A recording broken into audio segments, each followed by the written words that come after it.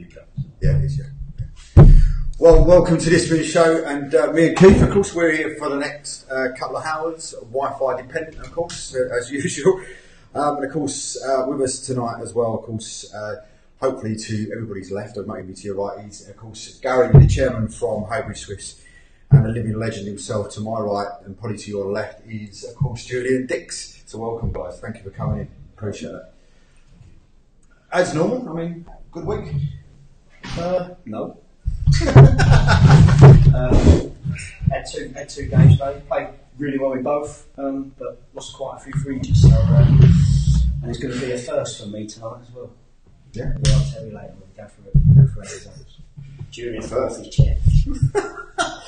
He's going to tell me he's got a good referee. That's what he's going to say. Our referee is the referee that's refereeing out there tonight from Saturday, young Ryan Whitcomb. There you go. So should we start then? We'll start with the Premier Division then. It was Bishop Stortford 2, Burgess Hill Town 2, Enfield Town 0, Mersham 0, Kingstonian 4, Folkestone of Victor 1. Surprise at all? Yeah, big surprise on the result, but Kingstonian just sort of turned the corner a little bit with a few results, so we're pleased for the lead as well. That's a good result for them. I think they kick on now. Another good result, Margate 0, Harlow Town 0. That's a good result for Harlow. Yeah. It's not a good result for Margate. Margate. But are you surprised though? I mean, Well, yes and no. Let's work that one out. Margate had a bad result the week before, didn't they? I think they lost 1-0, so it's, they picked up a couple of injuries or got a couple of suspensions, but they were expected to beat Harlow, but they've gone down there and must be just ground out a result, and that's what you can do. And obviously pleased for our mates down there. yeah, absolutely. Tonbridge Angels 2, Potters Bar Town 1, 393 there. Yeah, it's a bit of a bounce back for them as well. Yeah, it's a good win again for Steve, but it's quite a good week down for them. That's a bit like used to about 500. Yeah. Barking, let's say in the North Division, Barking 1, Dereham Town 0. Well, Justin will be happy with that, won't he? Dereham seem to be struggling a little bit again. I saw, I don't know, did anybody see the tweet that Justin put out? He was something along the lines of about centre backs, and he lost all his centre backs, and he had somebody who's going to play somebody at centre back, out of position, and then they got injured or pulled out before the game started, and he had to put in two young kids in there, and he just wrote quite a long statement about how grateful he was for the win. That's good football. Yeah. Welcome to my world at the weekend. Still good though. They needed a result, didn't they, Barking? Yeah, absolutely. Basil and Neil, Bury Town 0. Well, obviously Julian's got Bury this weekend and seen Basildon, so he can maybe comment on both of the sides. Well, he might not know about Bury, but he will about. No, listen, for me, Basildon, I watched them against Haybridge a couple of weeks ago. It's a big, strong, physical side. Played Route 1, so the big lad up front. But again, as a team, you have to deal with that. So, yeah, it's Basildon really were strong, were physical. Again, but as a team, you have to deal with that. Yeah, but for Bury, it's a good result for them. Make for him, so. Absolutely. Canby Island 1, Tilbury 1, 2 late goals are 85 and 90. Obviously, new manager gone in at Canby. Did actually surprise you, Dave? It really did me because obviously we played Canby pre-season, and I know Danny well. I don't know if you know people over at Canby, Julian, but he's sort of always been involved, and I couldn't see him stepping upstairs, to be honest, especially with his age and whatever. And obviously, Mark Bentley's come in, who obviously was at Graves as well, who's another experienced manager. But that surprised me a little bit. Absolutely. Grays 4, Great Wakering 3. It's a great game, isn't it? Might get a few goals. Morden Tiptree 0, Abley 1. Alex Acoffrey with a 20-minute penalty. That's a good result for Abley, isn't it? You see any inside information? No, I was just following the tweets and stuff, but they put in a good performance, good defensive performance, and from what I read on I think it's 2-1 August Bank Holiday, and looks good side, very good side. Millnall Town 3, Haybridge Swifts 4. And of course, your first game, Yeah, listen, the boys done well. I said to them, all I asked for them was to give me everything they had and obviously work hard, and that's what they did, and they got the rewards. So for me, the referee was quite poor. Again, they give them 2 penalties. The first one, I couldn't really see, so I can't really comment. The second one was an absolute shambles of a decision. Instead of the game really, I mean, we had a penalty as well. Instead of the game really being 4-1, 5-1, it ended up at 4-3. And it was a lot closer than you would have liked it. But I said the boys done extremely well. Was it a good? Did you get a good? Welcome there? I know Listen. About it on there. They got that. Turned around and said that it was one of the nicest places to go to last year when we did that, didn't they? Decent people there, very friendly. No, I've never been up to them. As I said, that's the only ground I've not been up to. Yeah, they were nice people. So I didn't get any abuse, so it's always good.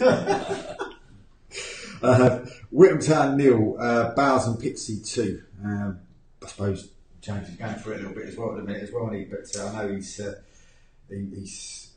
tweeted a few bits out as well. Yeah, they're having a tough time. Yeah, it's a good result for Bowes though. Keeps them going. They seem to be solid. I spoke to Robbie the week, to be fair, they're. I said I don't watch all the games in the north, but I said it from the beginning. I think whoever finishes above Bowes will win it for me, and they seem pretty solid.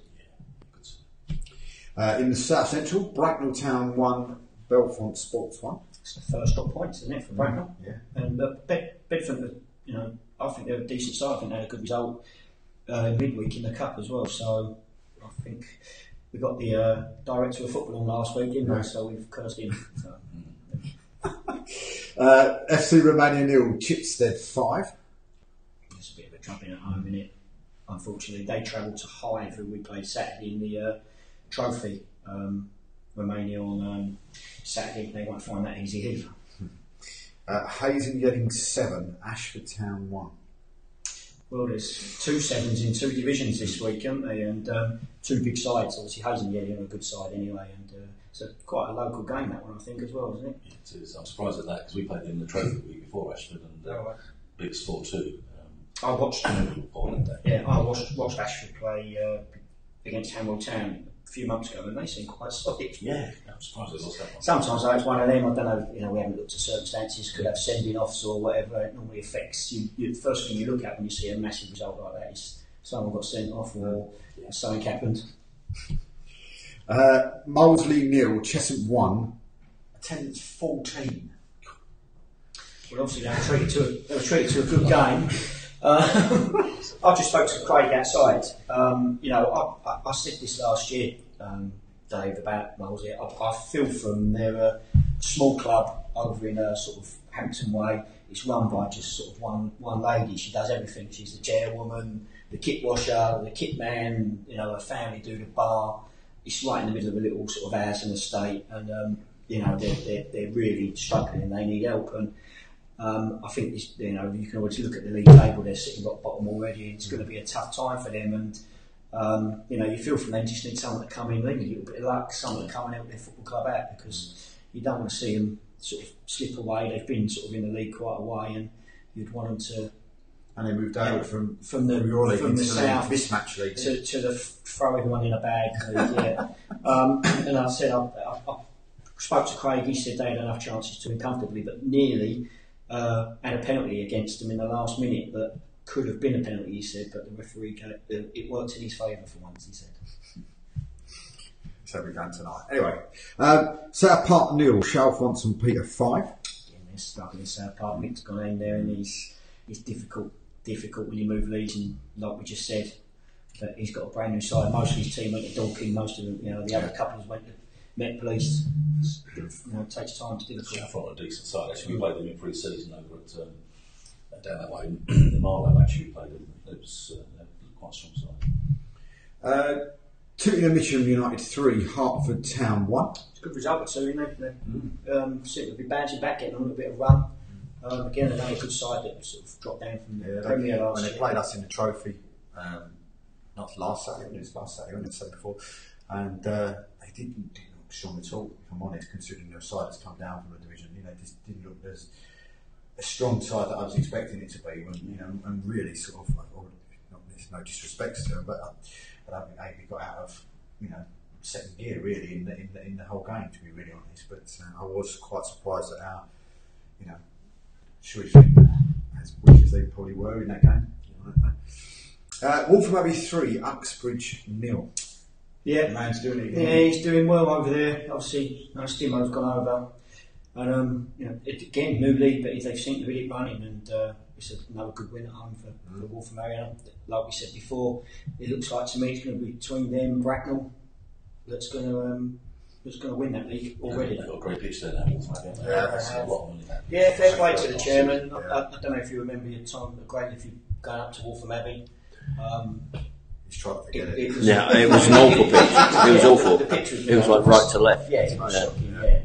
The graveyard behind you and the allotment. It was really bad, and fair play to their chairman over the last few years. He's thrown some serious money to get it. I go over the bridge almost. I go over the bridge almost every day. I like to go to work or come back or whatever else, and you sort of have a quick look as you go over. And it looks like a 3G surface when you go over the top because it's that green stick. The drainage is just incredible. Yeah. Ware 3, Egham Town 1. Good result again over there everywhere. Another one that's moved over. Egham having problems though at the moment, I think, aren't they? I think we had obviously coming in last week. Sorry, this wasn't it. It was their old manager, so they need to find a few results. Westfield 1, Northwood 2. He's done well since he's come in. Yeah, haven't they? He's saying what they've got over there, and I think that's 4 or 5 wins on the bounce. And did I see someone? He said I saw something about him. Well, somebody's plan being called up into England City as well. Yeah, I see that. I think I see something like that. Yeah, There's something flying around. it might be his young forward, mightn't it? Everything's there with South East Division, Ashford 2, Three Bridges 4. That's a big shock. That's a great result. I said team of the week. I'm not too sure if Craig put them in it, but obviously Ashford are sort of the team in our league that everyone was thinking they're going to, we've got to catch. Three Bridges, who are towards the bottom, who I've said that are a decent side, believe it or not, have gone and got a big result, and they've seemed to turn the corner a little bit for them, which is good. Here's the other 7. Cray Wanderers 7, Famersham 2. Yeah, we played Craig the other week. They are a good side, and obviously, congratulations to Tony getting the manager of the month there.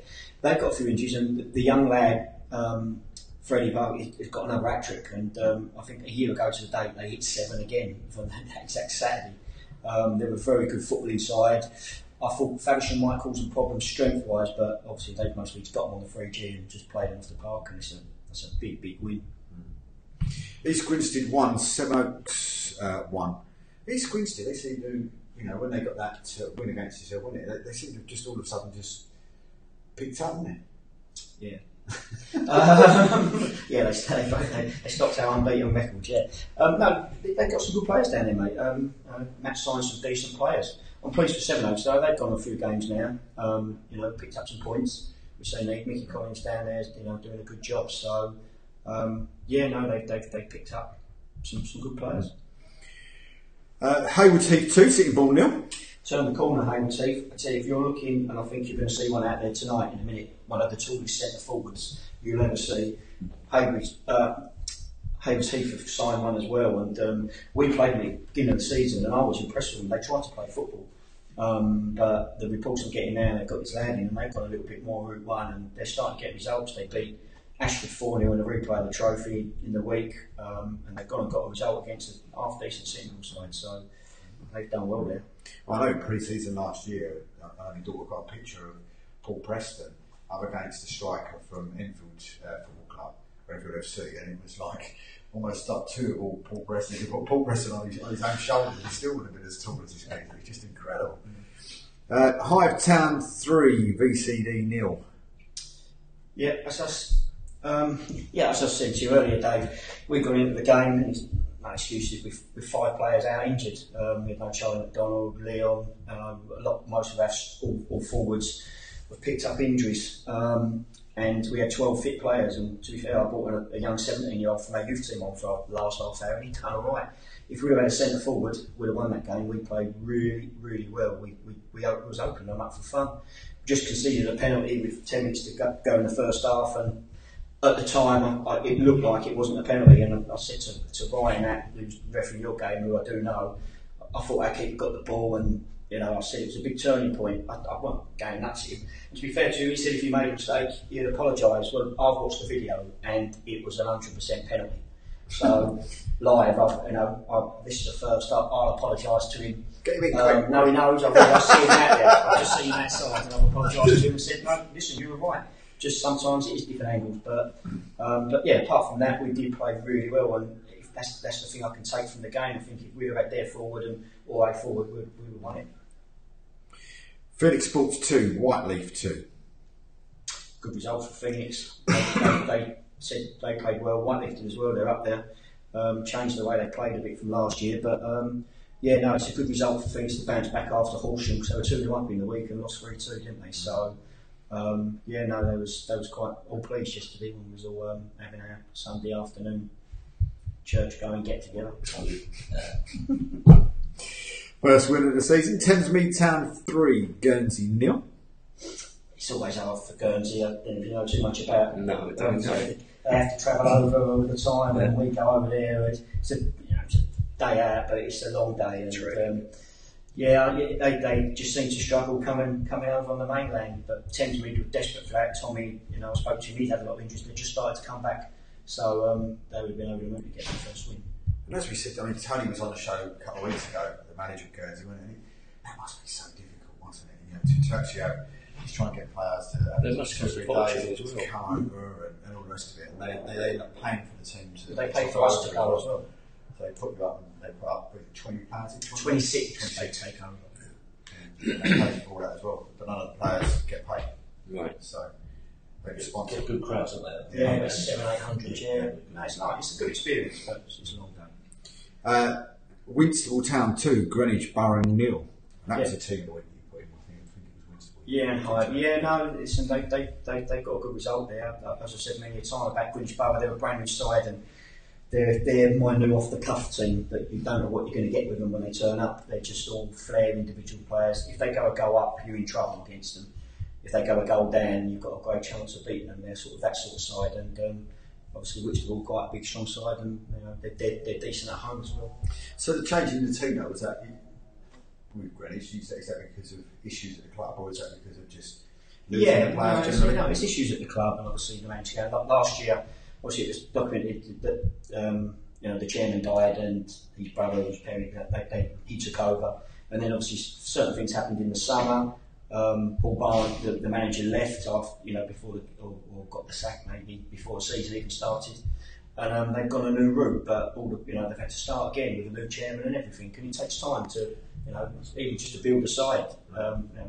As Julian's going to talk to us in a little while about that, they've had to sort of nearly build a new club, which is a little bit difficult. But they have got some good players. They have got some good players. We played there pre-season actually. It was good. It was good young players there.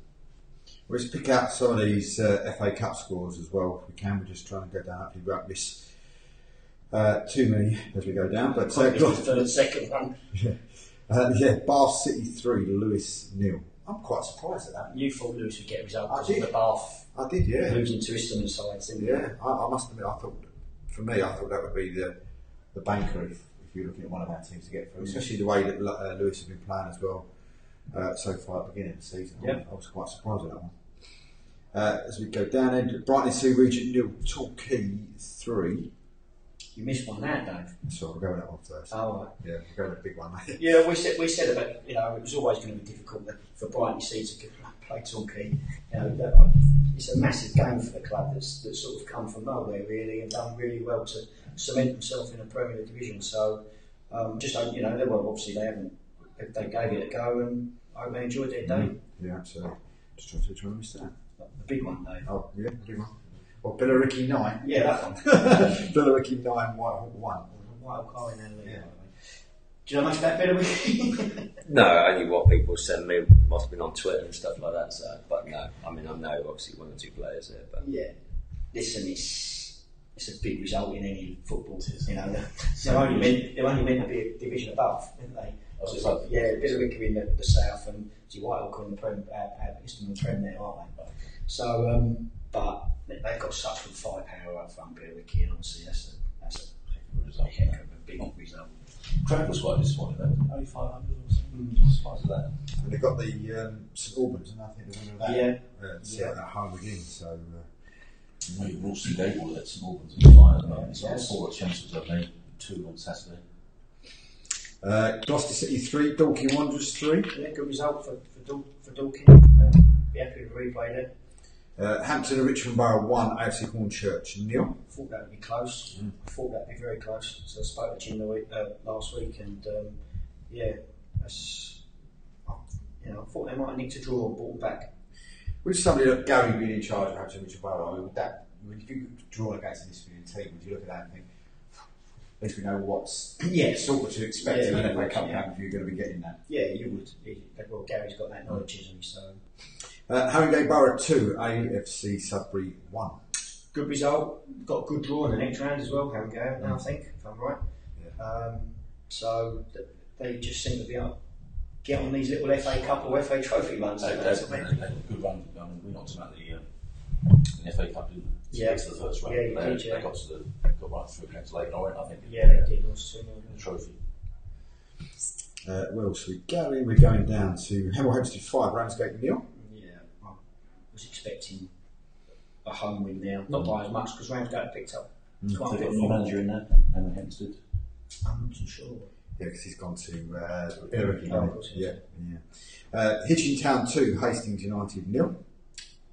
Hitchin must be a good side because Hastings are a very good side, very young, great footballing side. So yeah, they've done well to beat them. Leatherhead 1, Hanwell Town 1. Last minute goal with Leatherhead. Does me a favour, so we've got Hanwell on the trophy on Saturday. So let's hope they go extra time, penalties, floodlight failure, everything. No, it's a 90-minute goal from Alfie Q, who who's on loan at Dartford, who I had last year on loan. Good prospect, but got him out of jail a little bit. It's not going to be easy going to Hanwell, whose pitch, as we keep saying, is unbelievable. It's the best pitch in non-league football. It's unbelievable. Moneyfields 2, Worthing 3. I'd expect that. Moneyfields are struggling. They knocked Thamesmead out the round before. Obviously, Worthing are flying in the Prem. What to do? We keep going down. We keep flying some more. Met Police, I know, not in our league, in 3-3. Yeah. As well. Coggeshall Town, Western Supermare 1, Coggeshall Town 0. I'd be disappointed with that because Western Supermare, Yeah, they are struggling, but they're struggling 2 leagues above them. So, as much as maybe confident, but to be fair, they've done enough to sneak a 1-0 win. So, there is still a big gap. There's a big gap from the Prem in our league to the North, or whatever you want to call it, in all the 3 divisions. So, 2 league jumps a big one, too. So, FA Cup wise, who do you think it's going to go first? Worthing, Haringey Borough? Haringey's got a great draw, I think. If I looked at it right, if they've got the winners, it might be at Leatherhead and Hanwell. That's right, it is. So they'll be happy with that. Yeah. But would you be, unless it's good, chairman with us, would you be happy that you've got to play something from possibly inside your own, in league or your own league or your own leagues? Would you rather have somebody that's going to be different? You want someone that's lower really that because you want to get through to that first round. That's when the big money starts to get. Yeah, well, the next round's worth £25,000. Yeah, which is big. Julian, when you played, did you look at anything in like the qualifying rounds in the FA Cup, or was it not even a thought when you were sort of, when you come in the third round proper? Is it? No, listen, as a professional club, you don't want teams below you. Because listen, upsets happen. They do. I remember getting beat by Northampton, Wrexham, Stockport, to say a few. But it's always difficult because you're expected to beat them. Doesn't always happen. Things happen in football, as we know. And like I said, I've been knocked out a few times by lower league clubs, and it's not a good feeling. I remember when I played for Birmingham, we got beat by Altrincham. And my manager at the time, Ron Saunders, resigned after that. So, do you sit there and think, well, some of these teams have won like 9 games to even get here?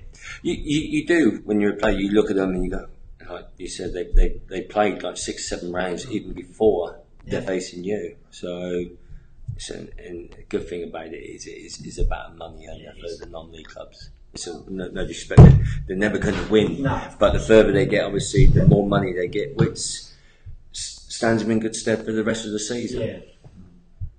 It's funny because you're talking about upsets. During the manager of Mildenhall actually reminded you, didn't he? Because he used to play for Crew. He did, yeah. He said, we beat you in the League Cup once. Yeah. He forgot about that. Yeah. He said he saved one of my shots, but I don't believe that. Took him out. Yeah. just with yourself, obviously you had such a great run last year. Do you sit there and go, I wish it was this year? Because of the money? Because obviously it's double. I wouldn't change it for the world. It was fantastic. But yeah, it was a bit flat. In the week we got knocked out of the FA Cup and the trophy. Yes, it was pretty bad. Really. But so I was cheesed off on the Sunday after the second one, but delivered it. It doesn't happen every year, does it? No. Was you disappointed as well that you didn't get the TV game when you played? Excellent. Yeah, I guess so. Yeah, although that was on, but obviously the highlights and stuff. And I wouldn't give that.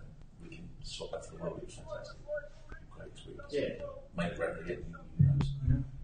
Well, that's a good thing. It is possible, isn't it? Right. So, someone talking about Haringey, they're sitting there at the moment thinking, well, you never know. We'd go through that, and then we're right. I'm surprised they got through. Yeah. They deserve it really because they had a great season last season. And they're doing well again now. Yeah.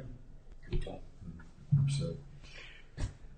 So, any big stories that you pulled out during the week that you've seen that you think of? Yeah, only back in the non-league, mate. Obviously, the league's response to Jody, what he put in there, and I know we've got the chairman and obviously the new manager in, and we ain't going to keep going over old ground. But I think it's important that was I surprised that the league have responded? I was a little bit, to be fair, but after I've read it, I suppose when you read Nick's comments about that he's sticking up for the league and the integrity of the league and the other 81 clubs, I can sort of see why they've done that. But I think that's the only, obviously apart from Julian, which he made the page before Nick, which obviously he's a lot better looking than Nick, that's why he's mostly done it. But, that's the big story. And we said the story last week, mate. We had to cover it. That's what we're here for. And we had to give opinions, and I think that's what we've done. But everyone's there to give their response. Yeah, absolutely. Yours? Your big story? I suppose the man sitting next to me. I suppose that was lead on to it. It was literally looking on there, and people were talking about different names, and you could hear people saying, you think, oh, maybe Jim Cooper, and that was who I expected it to be. I'll be honest with you, when he sort of when he was sort of floating about, and then I was sort of going through Twitter, and it was almost as if I came across it. Do you know what I mean? It was sort of, oh, no, do you know what I mean? Type thing like that. And it was, no disrespect, some of that means it's a detriment away, but I'm not a Haybridge fan as such, because you're here with Avery. But it was like, I was sort of like excited to see that Julian was back in there and being in it. And I think the shock was obviously because when Julian came into Grays a few years ago, people were a little bit shocked. Obviously, the connection, the West Ham and things like that, and then. I think the bigger shock was to people that hadn't been at Haybridge. Obviously, Julian said he's watched a lot of your games, so a lot of Haybridge fans maybe would have gone, well, Julian's about. But it was obviously because only, 12 months ago, you're sitting in a dugout at West Ham, yeah, of course, alongside David Moyes. So you're sitting there thinking. Well, I was with Slab. I went with David Moyes. Sorry, it was a big factor. I mean, Julian's experience there, that was a big factor. That was 2 years worth. Improved your knowledge massively, I'm sure. Yeah, of course it did. Obviously, I went in with Slav, and it was an incredible 2.5 years. Like you said, you learn so much.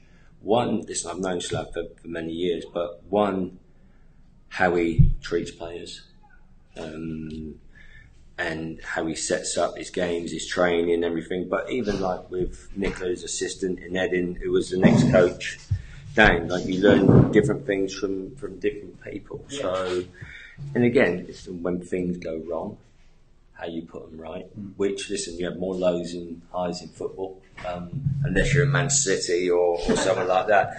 But it's true. You learn so much. But even over my career, at the time you don't think about it, but I learned so much off most of my managers. And listen, I had some incredible managers when I played. I had people like Ron Saunders, John Lyle, John Bond, Graham Souness, Harry Redknapp, Billy Bonds, fantastic people. So listen, they're all different.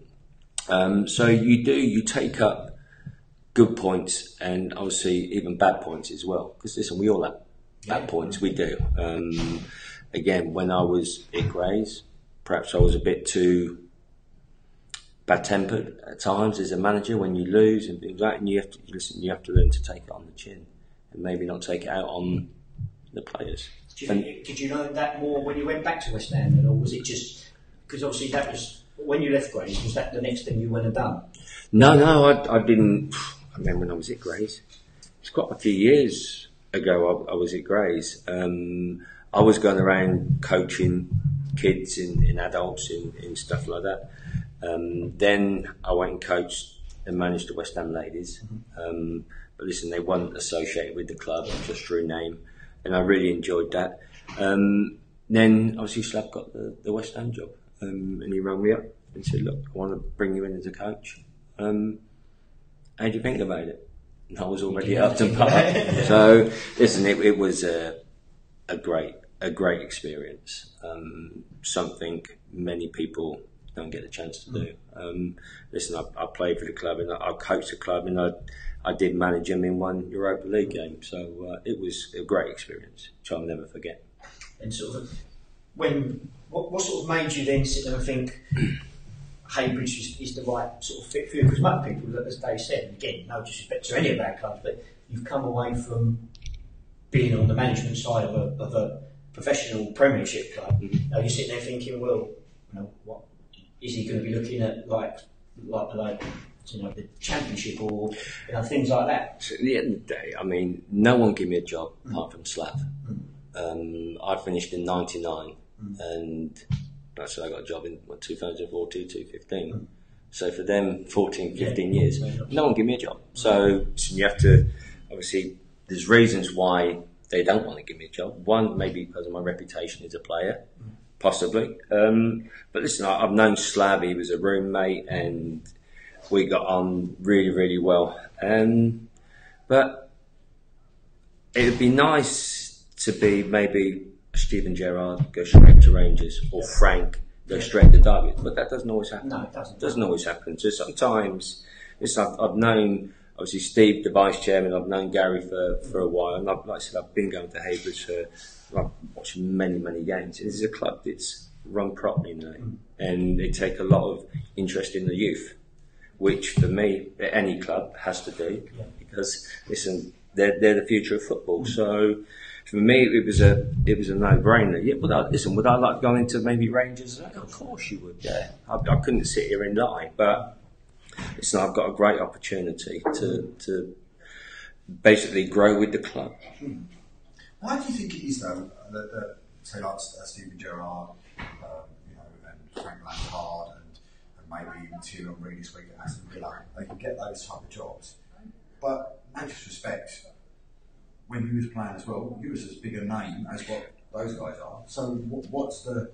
Well, I think the thing is now they've only just retired, basically in the last 2 or 3 years. When I retired in '99, and to be honest with you, when I retired, I was quite bitter. One, because I finished through injury.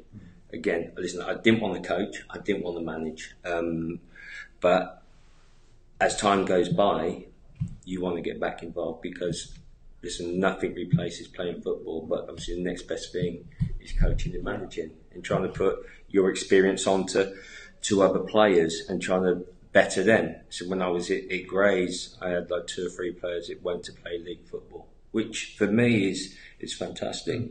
Did I make them players? Of course I never, no, but I've given my experience and my knowledge, and they went in and done that with Dagenham. So listen, there's negatives and positives. That's what I was just saying about that. Obviously, we've going from West Ham to Heybridge is that you was back in the spotlight, and people was like, and you were back in it, and people, I thought someone would have gone, well, that is what he wants to do, and took a gamble. But to be fair, it's a major coup for yourself. Yeah. I obviously from your point, did it come across that you was just watching the game, and after I know you said the vice chairman, but well, we know we interviewed. I think we had about 30 applications. We interviewed a number of people, great calibre. Calibre people come along, superb, I'd say that. And it was a tough decision at the end to make. But I think Julian's experience at West Ham very recently, I think that's huge. His commitment and knowledge of youth football as well, and wanting to develop that side of it was a big factor. And also the fact that, as almost like a fan, knowing the culture of the club and knowing quite a few individuals, it's just a natural choice. We're delighted. It was just such a buzz on Thursday night, seeing the lads coming in after training as well. They really enjoyed the session. Jim put the first session on. Was actually appointed that afternoon, and there was a buzz about the place. You could just tell that really. Does that help as well with the case of, I suppose, when you're sitting in there as a board, you look at you say, right, you've got, say, a superstar name, or you've got somebody that sort of knows that the league's inside out, back to front, maybe a bit more knowledge of what the Julian's got. Does that make a little bit more of a difficult decision for you? Or if you've got something like Julian Dix as a player for you, position in there, that's going to raise every player that's playing because no, they're both really good because you've got number 2, the club called Carl Dugan, Carl was the old Competition United player in that part of the world, legend, really top pro as well, played probably 500 league games. So we've got two coaches, so you've got manager and coach like that, but we've also got Adam Drew, who's got the club looking at. He's very much a non-league man, loves his football, great at spotting talent. Got him 2 players before Julian came along, the goalkeeper who played on Saturday, Chris and Chris Lake, and also the striker Dan Walker. We got him from Southend. We're excellent. He was. He scored 2 goals from Mr. Bowsy on Saturday, so would have been a hat-trick on his debut. So that's where Adam's really strong. So I think that combination of Adam, Julian, and Carl, I think we're really strong. Does that yourself then rely on those people until you get the knowledge of the leagues that you're in? Listen, to a degree, yeah. I've known people, like you get non-league agents now. When I was at Grays, you didn't have them. Obviously, I got to know a few at West Ham. Listen, you speak to them and they tell you what they've got or what players they can get. But if I'm talking to Adam, and I just say, for instance, I want a left back. He has to have 3 key things even before I will look at him, because at the end of the day, it's no good having somebody just can do one thing.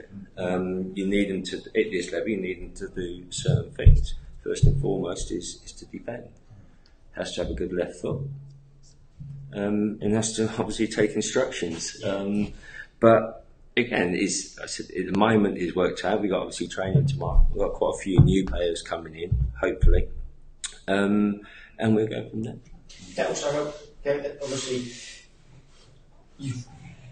with Julian, you had a good squad anyway of players, and we'll come on to maybe why it wasn't firing for you at the beginning of this season. But was you sitting there on a sort of thing where if your squad wasn't very strong, that someone like Julian would come in and it would take a bit of time for him to do it, but really, with his knowledge and the ability he's got, he can even transfer the players he's got now into the potential they should have anyway.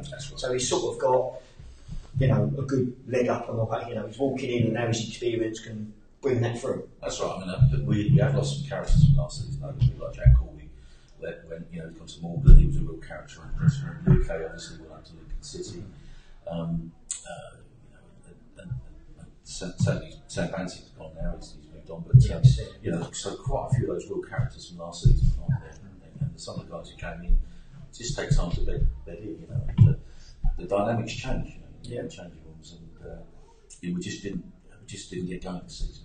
But Saturday was a big turning point. Really, obviously Julian's appointment there, and there was a real buzz, and the work rate was fantastic.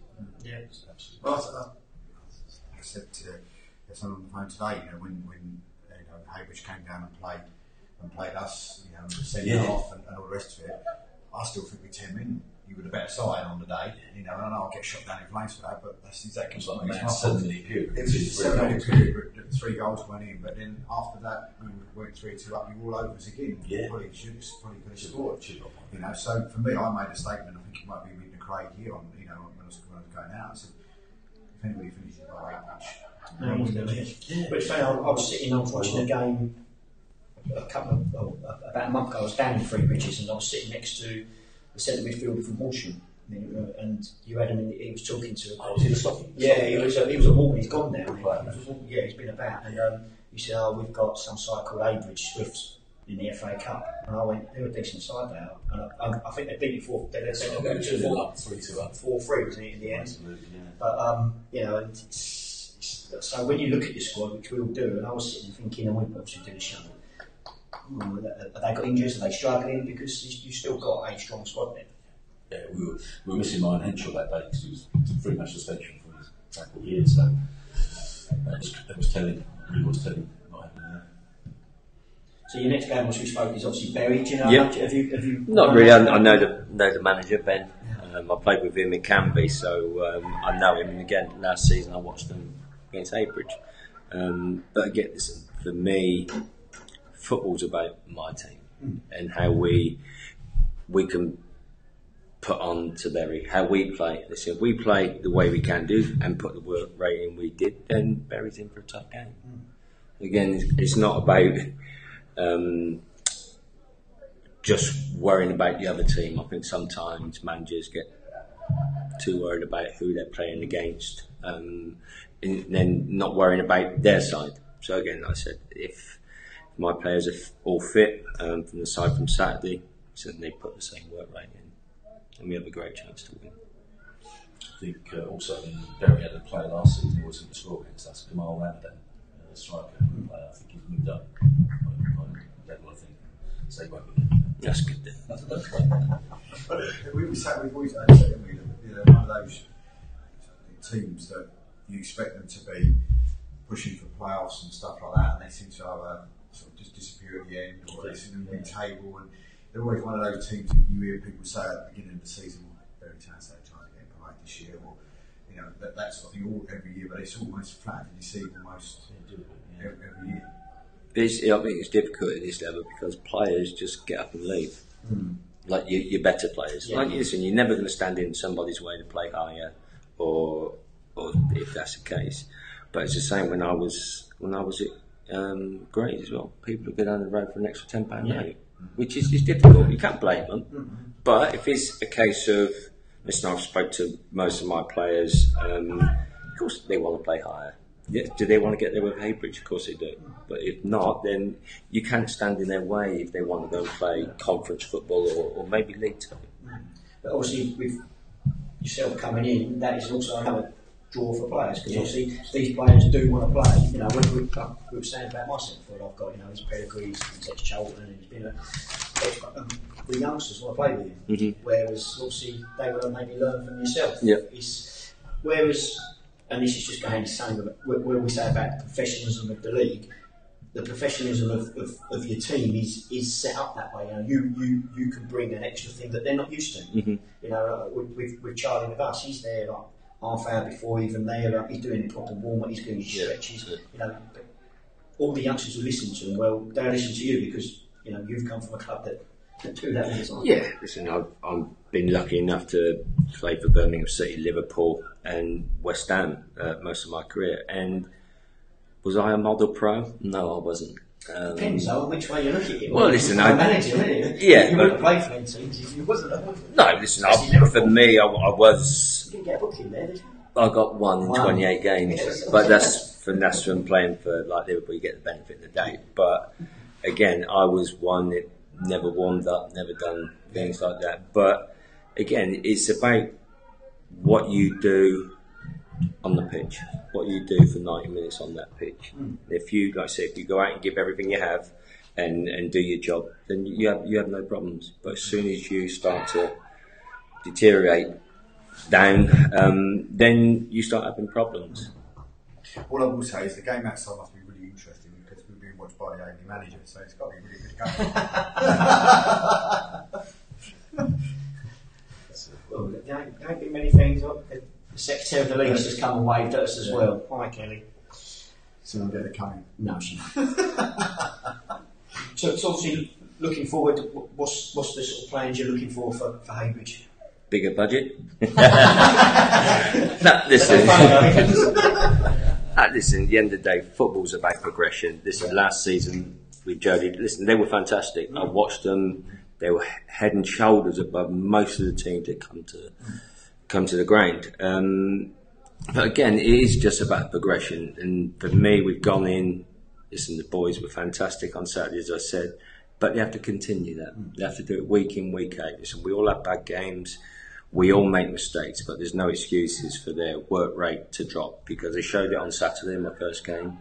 Listen, 10 games time, it should still be the same. And for me, if you do that, then you have a chance of winning more games than you lose.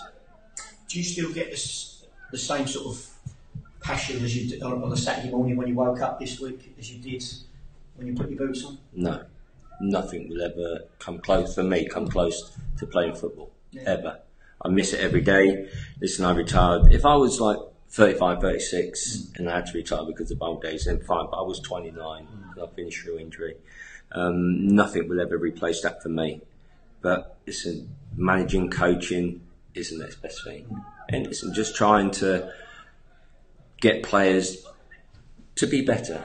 Do you think with that injury, you put that across to the players that you're going to coach and manage to whenever you finish? But you know, it's one of the things I said is that you just don't know when your last game of football is ever going to be. No, you don't. You don't know when your last breath's ever going to be. So you, like I said, I was 29, and it was made for me. Listen, I would have carried on walking sticks and things like that. But listen, I suffer now, but again, it's just hopefully I can pass something over to the boys at Haybridge.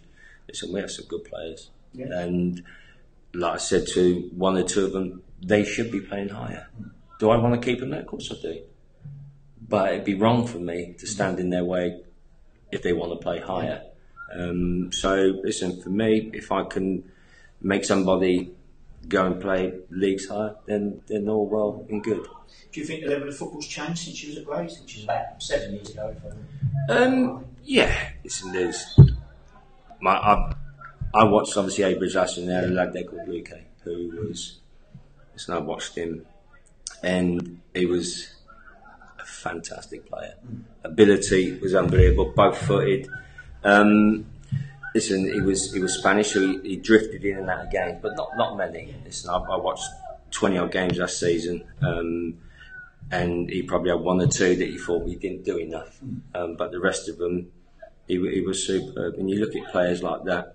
Did I have anyone like that at Grays? No.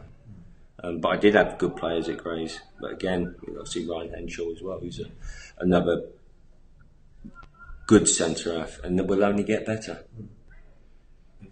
So, are you surprised that Luke hasn't sort of played more? So, he started one game, I think, and that was in the League Cup away at Blackburn. He scored. So he got replaced after about 75 minutes.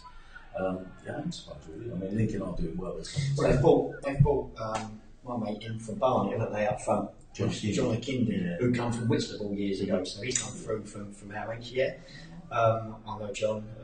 His brother's like his twin, the size of him, and he's come in and scored goals as well because they had the Reed up front before, didn't they? Who was big and strong.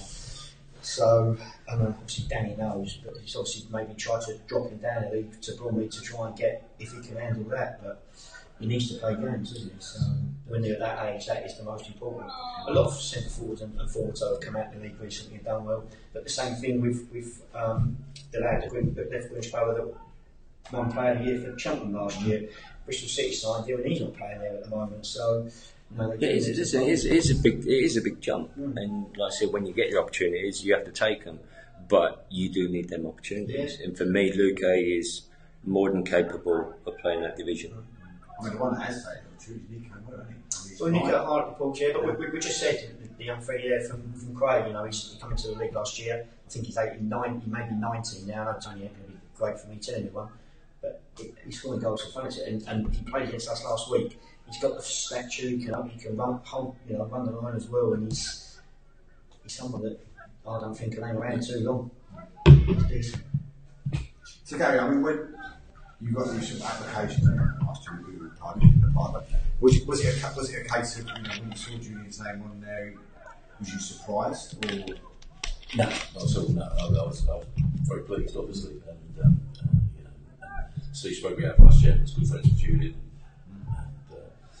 One of the first things I said to Steve, when the vacancy came up, will Julian apply? And he said, I'm pretty sure he will. And the next day there it was. So, yeah, very, very pleased. But the calibre is amazing. Some of the people that came forward, I was really chuffed to them today. They wanted to be considered, but you can't interview too many people. What I did notice, just the first time I've had to recruit them, is that players get very unsettled very quickly. Yeah. And worse, we wanted to sort of take our time and spend a couple of weeks. Uncertainties. Obviously, we say did Jodie's resignation surprise you? It didn't really, no. I mean, you could see that I think the whole team was getting on top of him a bit, and I think, you know, he worked so hard. One of those people that just gives you 100%. They'd only had a week off in probably 2 or 3 years, you know. He did seem quite sort of stressed over the whole thing. So I wasn't that surprised, no. And then the Basildon game, I think it was a bit of a sort of last straw. He had actually resigned on Sunday. We talked him around, and we just thought it was just one of those things. The Sunday was after the horseshoe game on the Saturday. He felt very let down by a few players who couldn't be there for the game. And you know, we really took it to heart. So I was driving back from Basel on Tuesday night, fully accepted. But I said I watched the interview with the Basildon thing, and I sort of said to Dave and that, and after obviously he spoke about the game, it looked like the only way you could put it, he was having like a football breakdown. It was like everything had got to him, and that does happen. Yeah. That does happen a lot when you sit there and just think, you know, results ain't coming your way, and you put it in there. And like you said, it did look like it's not good for him. I mean, it's like any sort of stress, like any job. You know, I've seen it at the top level. I remember, the old Leeds manager was the last. The old Leeds manager won the league in '92. Howard Wilkins, when he was just packing in the leagues. He was a terrible state. Then he on match of the day. I thought that guy's not well. You know, it was horrendous the stress he had. Everyone's different. People handle stress in different ways. Dealt with it his way, but he will be back. I'm sure. So we are laughing because someone's put a message on Facebook, which we're not going to read it out. No. But I've got to say, I worked with Joey for 2 seasons, and he was a joy to work with. He was great since as a chairman. When you I'll be all surprised around the managers that are out there that haven't got jobs. So I mean, we just looked at obviously we said, well, we can do, and then they go on and on. It's like anything in the programme. There's loads of managers there as well, as Julian's been saying with himself. Yeah. But you know, Keith Roden's again someone Keith Roden left Wingate, has done a great job over there. Another person you both know that Glenn Little's gone in as a joint manager today, which is a little bit of a surprise to me, to be fair. They took the job themselves, knowing what Wingate's like financially wise. I'm pretty sure Aaron, he's forever telling everyone on Twitter that he hasn't got much money or whatever anyway, so it's not new. And you know, they've got in there and you know, Keith and I know Richie Graham that was helping as well, have done a fantastic job at Wingate. So, as we said before, I thought that would be ideal for Jim because he was at Met Police, who was on exactly the same sort of string. And when you go in, and obviously, you know, Glenn, what he's done as well with Nicky, they're going to walk into a side that's plays on a lovely pitch, but sometimes that sort of financial side, especially at that level, can be frustrating. Yeah. It can be frustrating. I think both at Basel game, I was talking to them, what was going on. I think Nicky was coach at Stevenage, wasn't he? Yeah. Before that, so It's one little chestnut outside, by the way. Glenn's one of the great characters of football. He's fantastic guy. He is. Absolutely brilliant. A real buzz, sort of laugh a minute sort of guy, but also knows things. He was still playing for us at the age of 41 a couple of years ago. He played against us. Yeah. But it's surprising, isn't it? I mean, the calibre of people that are out there. You know what I mean? With something with that, you think to yourself, wow, do you know what I mean? There would be somebody who's like a personal assistant like it. So much M&A listing, David. May all get it. So isn't it? You just look at it in that sort of eyes of it. Everyone, I just think non-league football itself, especially like the league we're in now, and this is where I'm going about. You know, I said last week with Joe's comment about it not being a professional run league, which is completely wrong. You're getting more professionals coming into it, and it's making it more professional. People are doing things right. You know, a lot of managers want to manage at this level, and they take it as seriously as they did, even if they're in the leagues above. And everyone wants to get there. And it's more well run now as you go up the steps. You know, the conference, which we call it the conference, is basically full-time football for everybody now. It's the old Division 4, or basically it's basically just as good as Division 2 is now, and the money flying about. So that is why there's so many people looking for that sort of job. Even people in the, as we've heard, and obviously Julian's finding out again what the wage bills are like now compared to maybe what it was when he was at Grace, is that people can earn a decent living out of it, and that's why there's so many people that don't want to be involved in it. So, I mean, my guys are here to tell us a little bit about Haybridge. People at home might not know too much about Haybridge. Well, funny enough, just a history book on the club has just been published back in September, and we're formed in 1880, so they date back right to that time. Went through the divisions as teams do, and got into the Ryman or the Isthmian League. I think it was back in 81-2 or 83-4, something like that. And the first big manager that got them up to those levels was a guy called Joe Sullivan, who used to play for Dagenham.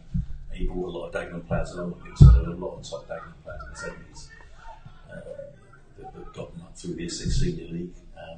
And of course, Gary Hill joined. Gary Hill was manager from about 85 to 92, 93, something like that. And, he really drove the club. I think he got me into the Ryman Premier in the end. And they stayed in that for about 10 years. Then dropped down, I think, in 2009 to the north. So it's a really good club. It's a proper club, a members club. Yeah, I've always loved going up there. Pitch is good, great. Pitch is good. Nice. What is the news with the sort of new stadiums? That's what you're looking at. The new ground behind. That's all fell through. But back in about a year ago now, I think the council withdrew their support for it because of local residents and that sort of stuff. So they wasted about 10 years on it trying to move that forward. Sadly. I only sort of came in on the tail end of it, but we will stay there. And I think what happened is that the cup run last year with some of the evening games that we had in replays and stuff just made us realise what a great stadium that is. No, it is. What have you got in depth as a club, reserves or academies, or is that what you're looking to push? Reserves, obviously, the reserves folded at the end of last season. We're looking at getting under 23s together, so academy, that's certainly something we want to get sorted out as well, because we'd like to get 3G down. We pretty much made a decision as a club to go for the 3G route. On the main pitch? On the main pitch, yeah, on the main stadium, yeah. Unfortunately, You and me both. But I remember the Oldham pitch and things like that. Yeah, if you go out, it is different, but they're much better now. We took the velocity actually. Okay, yeah. I went and looked at Bounce pitch, I think actually, and that's just gone down.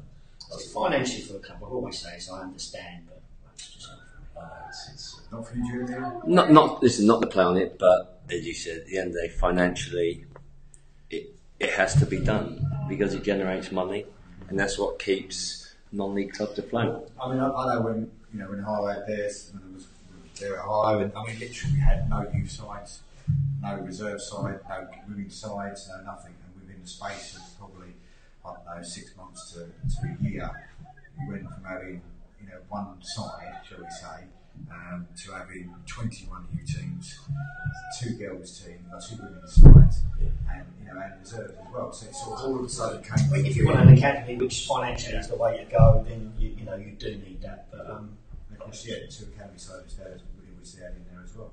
So it went from the ground itself never being used to all of a sudden it was being used Monday nights, Tuesday nights, Wednesday nights, Thursday nights, Saturdays and Sundays, and then the boss is doing his nut because no one wants it on a Friday night. Do you know what I mean? What's going on Friday nights? Do you know what I mean? So it was one of those things where it was just getting played on constantly throughout the day. Tottenham were coming down there, bringing down Latvia teams that were coming over from say like China and South Korea that were coming over to visit Spurs, etc., and they were having a training session with. Come back to me. One of their ex-players was out there doing a training session with them as well on the pitch as well. So it was they'd love that to even come down. And it was. When's sort of plans for that to go in? Is that Football Foundation Stadium improvement money you're looking for? Yeah. Not really. No, I think that we would probably do it independently of that. Actually, we'd like to use the foundation to improve the rest of the stadium, or the change rooms we need to extend, and improve the clubhouse a little bit. We're having a bit of a sort of painting party down there this Wednesday, funny enough, actually. So. No, I'm not there. Wasn't a painter before you were But just smartly up a little bit. But we want to. I think once you've got 3G there, the turnover through the bar, and the useless will just go to the roof. As you said, right? I mean, I'll be honest with you. The way it goes open, other than the likes of Bromley with their new shit on the side, I think yours is probably one of the best ones I've been to. So honestly, clubhouses and stuff like that, do side about. What do you mean as a club? You mean? Well, it's a stadium or was a pitch? No, it's not the clubhouse itself. I think it's one of those ones where. But it was a. I know. it's one of those grounds that always, you know, when Always had a good atmosphere. yeah, when you're in the Always, high, yeah. it's going to be an away game. You always sort of, when's that one? Like, It's tough to work out. It sticks a bit. Yeah, it's not. But just with that, is that obviously you've got Malden, Whitton that are right on your doorstep. Is there sort of, and if you're going to be the first one out of the three of them to put a 3G down one, is there much facilities that sort of way for 3G for your training? Do you train on 3G at the moment, or do you train at the ground? At the moment, we're at the ground, but obviously, as the winter draws in, you can't keep training on the pitch. So I think they end up going to Billericay, Bloom School. Schools in Tiptree, I think they were training quite a bit last season. Yeah, Bloom School is there's a school in Malden up the road there. That's pretty much fully booked. That's 3G there. That's just always booked out. So the demand's there. Oh, the demand, like I said, you go as a club like Haybridge, they go to Bloom, you got to pay for it. Yeah. So that's obviously saves, might be just £200 for any back, but it saves money, and over the course of the season, there's a lot of money you save, a lot of money you generate. And listen, like I said, sticking up for 3G, as Dave said, which I gradually don't like saying these right, but with the new teams you get, it's them players that come through for your club, and you're not looking for elsewhere, and it is a progression thing as you go along. So, We used to Sudbury, I think AFC Sudbury are very well. Yeah. Well-run club, aren't they? A bit of a sort of benchmark club, really. It was when we went there last season, they told us about this sort of like the share issue they did to raise the money to get their 3G down. Give me all the paperwork and everything. We thought we could probably do a similar sort of thing like that. We've got some people that would pledge some initial money and then see if we can just get that done. So I'll be getting that sorted over the next few months. good idea. Just going forward, Jim, with yourself, what sort of connections can you bring apart from the obvious with your West Ham connection? Will they still help you out maybe with youngsters or? Well, you'd like to think so. I mean, obviously, I know people like Justin Edinburgh and people like that. That you can speak to them. You don't have to go around the houses. You can speak to them direct and say, "Listen, I need say for instance, a right back. I need a centre back. Have you got anything?"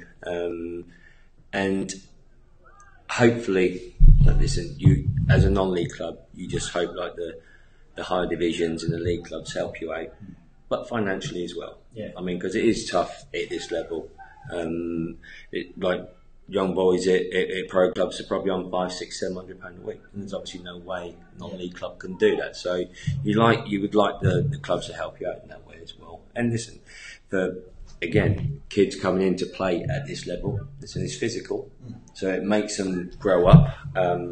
Like I said, at West Ham there's under 23s, and most of them basically are under 23s, like 22s, 20s, and things like that.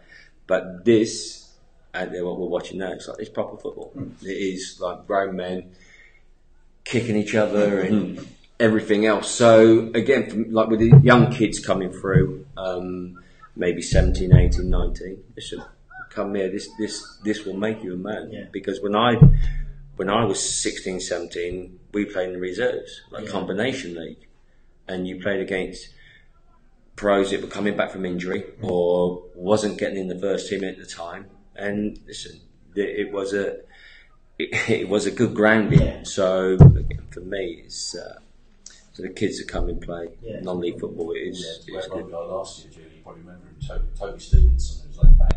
We got him on loan to Orient, and he was superb. Yeah, he was. Played about 20 games, really good, like 18.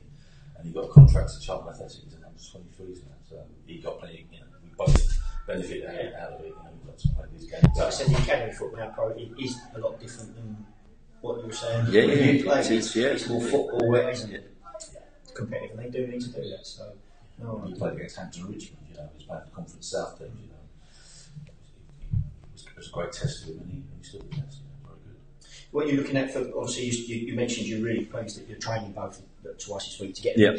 Are you more of, are you just, is that how you're looking to adapt it, that you're just going to get them in and hopefully try more on a training pitch, or are you looking at the matches? Because obviously, going back to, our leagues have shrunk this year, there's hardly many midweek games to say about that.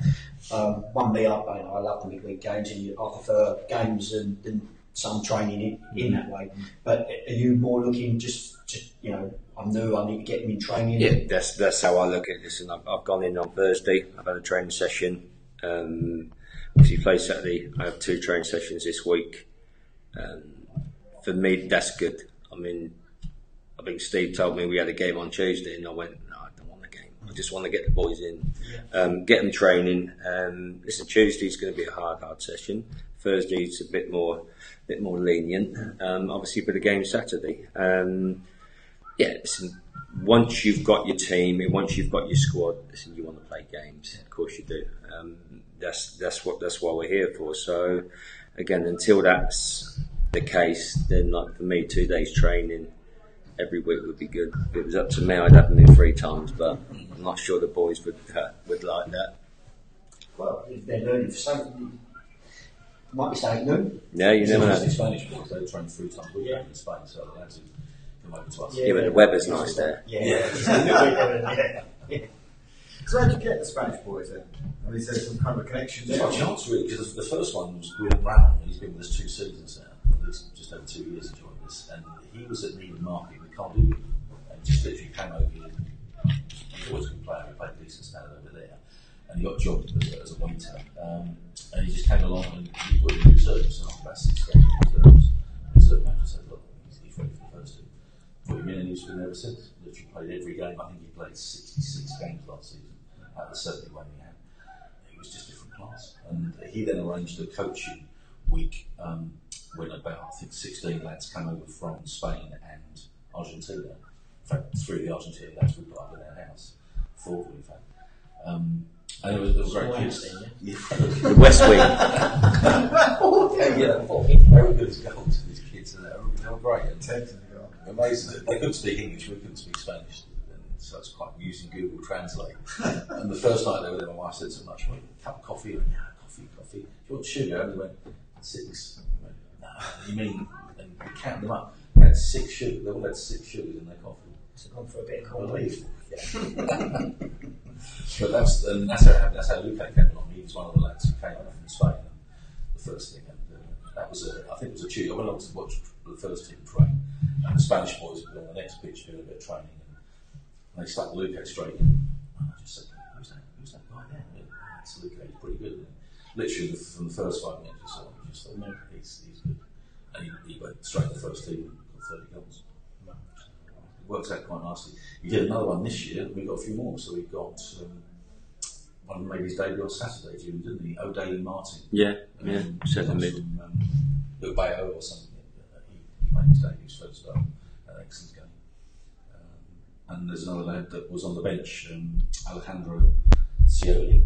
So a nice sort of conveyor belt of Spanish boys. What are you paying him? That's good. They don't have Welcome. All these little tattoo stars are popular everywhere in Cambridge.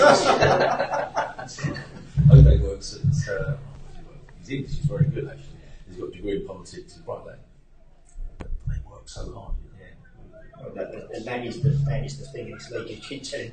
All the players think that they're tippy-tappy footballers, but it ain't about that. It is the hard work. It's funny because when we did the first coaching school last year, when Luque came, I did actually email all the bottom league clubs to say, come along, we've got a training match on the Saturday. Come along if you see any players.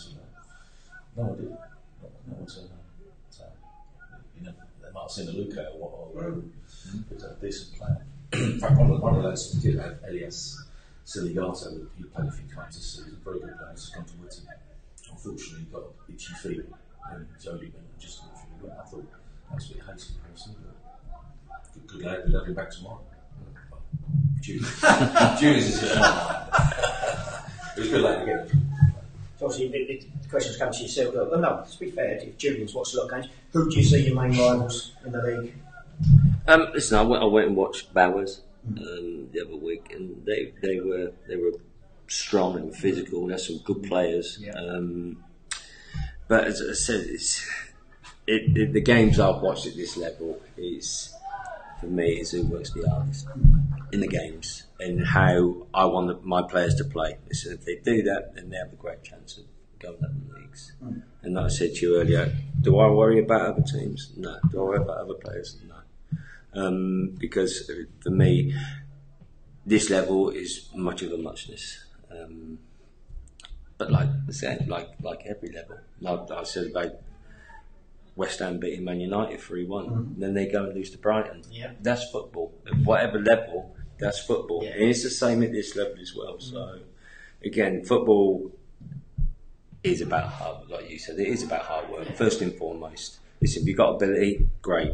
But if you've got ability and you don't work hard, there's no good for, especially at this level, is no good. Yeah. So, for me, you have to have a combination of the two. So West Ham sort of side. I mean, we can't not talk about West Ham way here. But I mean, was you there for the last game? Was you? Yeah. We had the last game against Man United. Horrible. Yeah, it was horrible. One, because I played for West Ham for 11 years at the Bowling, and I mean, I do Q&As, and people say, "What's the best stadium you played at?" And for me, it was Upton Park. I played there for Birmingham City when I was 17, and it was horrible. It was a horrible, horrible place.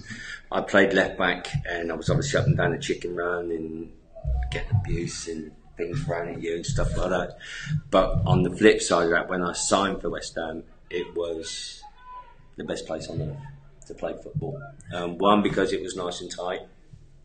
And listen, and all they want, like most supporters, all they want is for their players to give everything for that shirt, that badge, for them, and things like that. And listen, I was one of them, and we had a great relationship. And listen, I would never forget that. It was the best 11 years of my life in football. Incredible. So that whole thing then must have been a real the last day, obviously Man United. I remember we come out the hotel and we're getting towards the ground, and the Barking Road in Green Street was gridlocked because there was like probably about 25,000 people just standing in the road, and we couldn't get to the car park.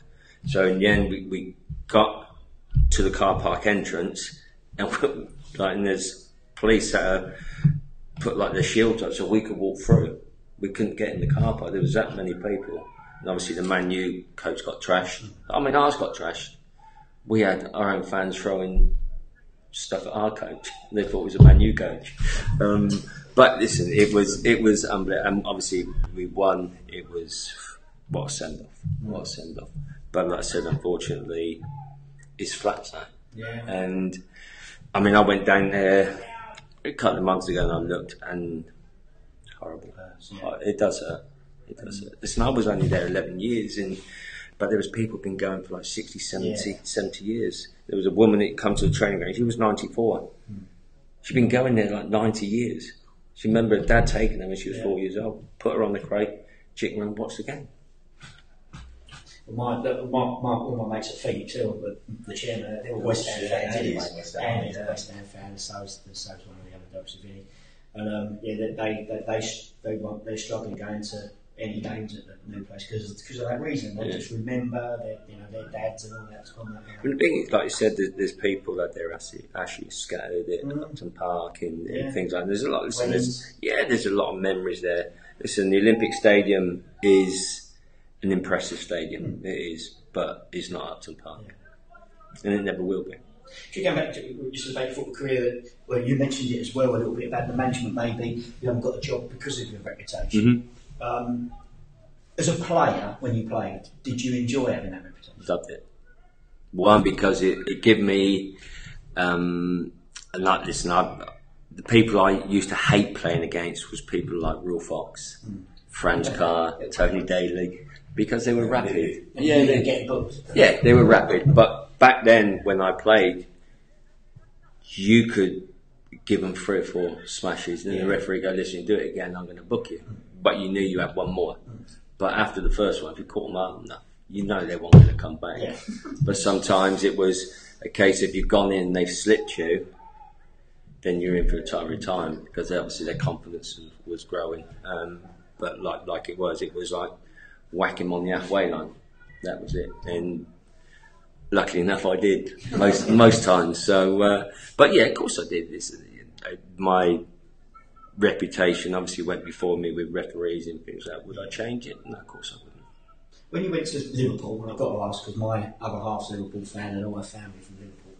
One was it sort of did they ask you to sort of change the way you played? What with Graham Souness? That's what I mean.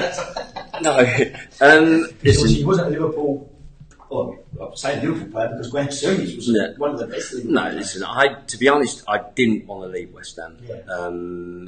It was the decision was made for me, but I went there. I met Graham, and I wanted to sign. It was black, white was white. There's no grey areas. It was what it was. And listen, I'm joining one of the biggest clubs in the world. I played with some great players like John Barnsley and Rush, Robbie Fowler. I mean, some great players. Jan Mulby, and it was a great experience. How was that walking out of that tunnel for the first time? It's like walking out at Upton Park when they sing Bubbles, and obviously they sing "You Never Walk Alone." It's like even now, I've got the hairs on the back of my neck standing up, and it's an incredible place. Again, listen, Upton Park is magnificent. Anfield is magnificent, and when the music starts, then they take over. Yeah. It's unbelievable, absolutely unbelievable. And listen, I enjoyed my time. Graham resigned, and Roy Evans took over. We didn't see eye to eye at all, and it's just a case of how long I was going to be there. Birmingham come in for me, wanted me on loan. Didn't want to go on loan, so I was 25. Tottenham come in for me. I would never go to Tottenham as a West Ham player. But then Jamie said, like, my dad wants you back at West Ham. And so, again, it was the no-brainer for me. But it seemed to take forever and forever. And obviously, when that day came, it was incredible. And my first game back, I think it was against Southampton. I got booked. And I got booked once in 28 at Liverpool, which don't make sense. But there you go. It's quite another obvious question, but why don't you think there's players like you around anymore? I just think it's been taken out of the game. Like he says, a non-contact sport. Right? It's not a non-contact sport, but there's ways to tackle. You can't tackle from behind now. Yeah. You can't show your studs now because it's dangerous. You can't use too much force because it's dangerous, which is pathetic. Yeah. You know what I mean? If you're going in for a full-blooded tackle, you have to use force. That's just the way football is. So say someone like yourself then, during the season that's managing Haybridge, and through the youth ranks, you see a young Julian Dix, a young Roy King, young Stuart Pearce. What would you say? How would you like them come along that sort of player? Yeah, but like the managers, obviously I know it's different time, but like the manager said to me, but it's the same as like people like Wayne Rooney. He was the same, and people saying, oh, you've got to calm down, you've got to do this, you've got to do this, and if you do that, then you become a different player.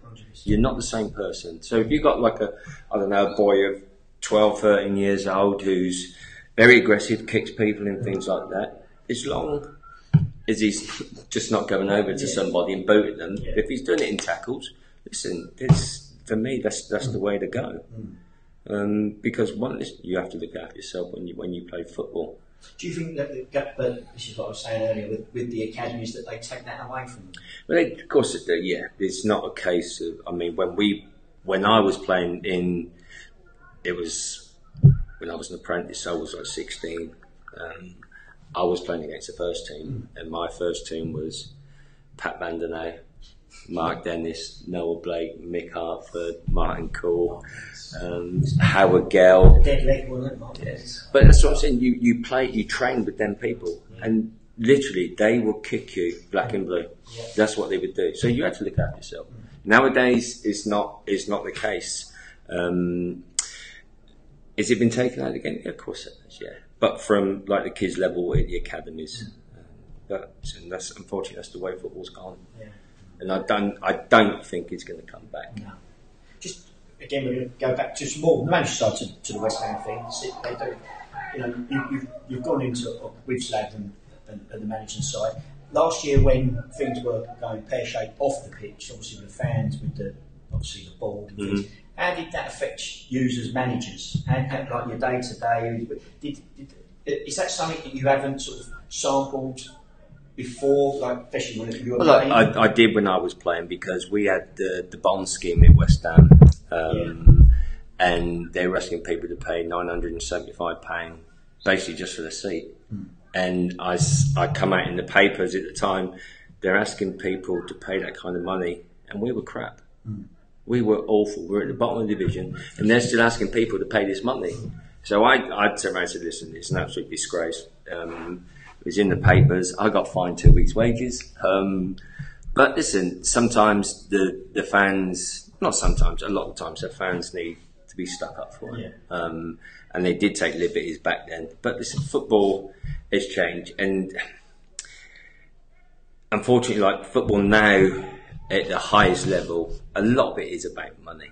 Listen, Man City have some great players, but listen, they work their socks off as a team. So did Liverpool.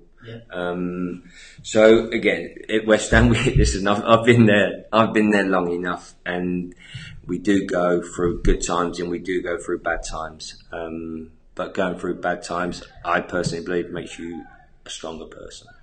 And listen, they need to be heard. Of course they do. It's their club. How was it though? Actually, in the dugout, did it affect you? It didn't affect me. I mean, there's people having a go at Slav, having a go at some of the players that got taken off. But listen, you have to deal with it. I mean, they're entitled to opinion. Do you want them to have a go at you, call your family's names? Of course you don't. But listen, they're upset. That's their club. Their club's going through turmoil, and they want something done about it. And not the only way, but a lot of the way they know is to have a go at people. Would I be the same? Yeah, probably. Of course I would. Do you think the off-field thing, though, with the hatred they had to the owners, did that affect you on the training ground? No. Listen, as a professional footballer, you have a job to do, is to go and play football. Whatever money you get is irrelevant. At the end of the day, you have a job to do, you go and do it to the best of your ability, you work as hard as you can every day in training, every day in games. Now, if the fans see you doing that, it's going to stick by you. If you don't do that, then they're going to have a go at you, and they're entitled to, of course they are. But that's not just at West Ham, that's it. That's it, all clubs. Every level. Same like we're watching a game out here. At the end of the day, you have a duty to your supporters that have come and watched you play tonight. Well, good. So it's obviously saying that you can bring forward to Abridge, and everyone, a lot of the players, youngsters, must sort of look up to you and ask you that sort of thing anyway. Yeah, they do. Listen, I've been and coached the under-11s at Haybridge and the under-14. Listen, some of the under-14 players are so good. The sessions I put on, a lot of the adult teams I've coached struggled to do the sessions. These kids were just popping the ball back for fun, like one touch and things like that. So I mean, they ask me certain things, how much did you earn and stuff like that, but it's again like, what was it like playing, like you said, playing at Liverpool? What was it like playing against Man United? What was it like at Old Trafford and this? And listen, I was sitting and talk to people all day about football. But as I said to some of the boys, to get paid for something you enjoy doing is an incredible. As it is, it is a job. It's not a hobby, but you get paid for it. And you, like I said, even when I played, you got paid well for something that you love doing. And that's what I say to the kids. Listen, it's not about money. That will all come once you start going up the ranks. Then all of a sudden you're there. And do you think that the younger ones now in non-league football, especially over the last 2 years, have got more of a chance getting into the programme than they did maybe only have, I would say, 5-10 years ago? I think that the kids have, because, like I said, that Haybridge under-14s, some of the kids were, so good, but better than some of the kids at the academies that I've watched at West Ham. And I used to coach the West Ham ladies. I used to get there an hour earlier and watch maybe under-10s, 11s, 12s, 13s, watch them. Some of these kids at Haybridge are far better than what it is. But again, they just need a chance. But like you said, when you get people, obviously like Jamie Vardy, he's gone up through ranks, Ian Wright, and Stuart Pearce, that's just like name a few of them. But they do have their opportunities. But because as a kid you don't get involved in pro clubs, listen, non-league clubs now, you can still. This is what I'm saying. Over the last few years, like I said, we have had like from Greenwich Borough, obviously, even from last year. You've even said about the boy with yourself. What's the lad at Brent? Lamar Reynolds has pushed on. You know, all these clubs. When you start banging goals in, I think some of the clubs that can't afford to go out and get all these are now looking down and going. But there's plenty of players like that in non-league. There is. And the thing is that the people that get noticed are the people that score goals. Yeah. For a defender, it's tough to break that barrier. Yeah. And a midfield player is tough. But if you're playing, you're scoring 30 goals a season, someone's going to go, hang on a minute, we'll take a gamble on it. It might cost us 30 grand. Mm-hmm. Today's football is nothing.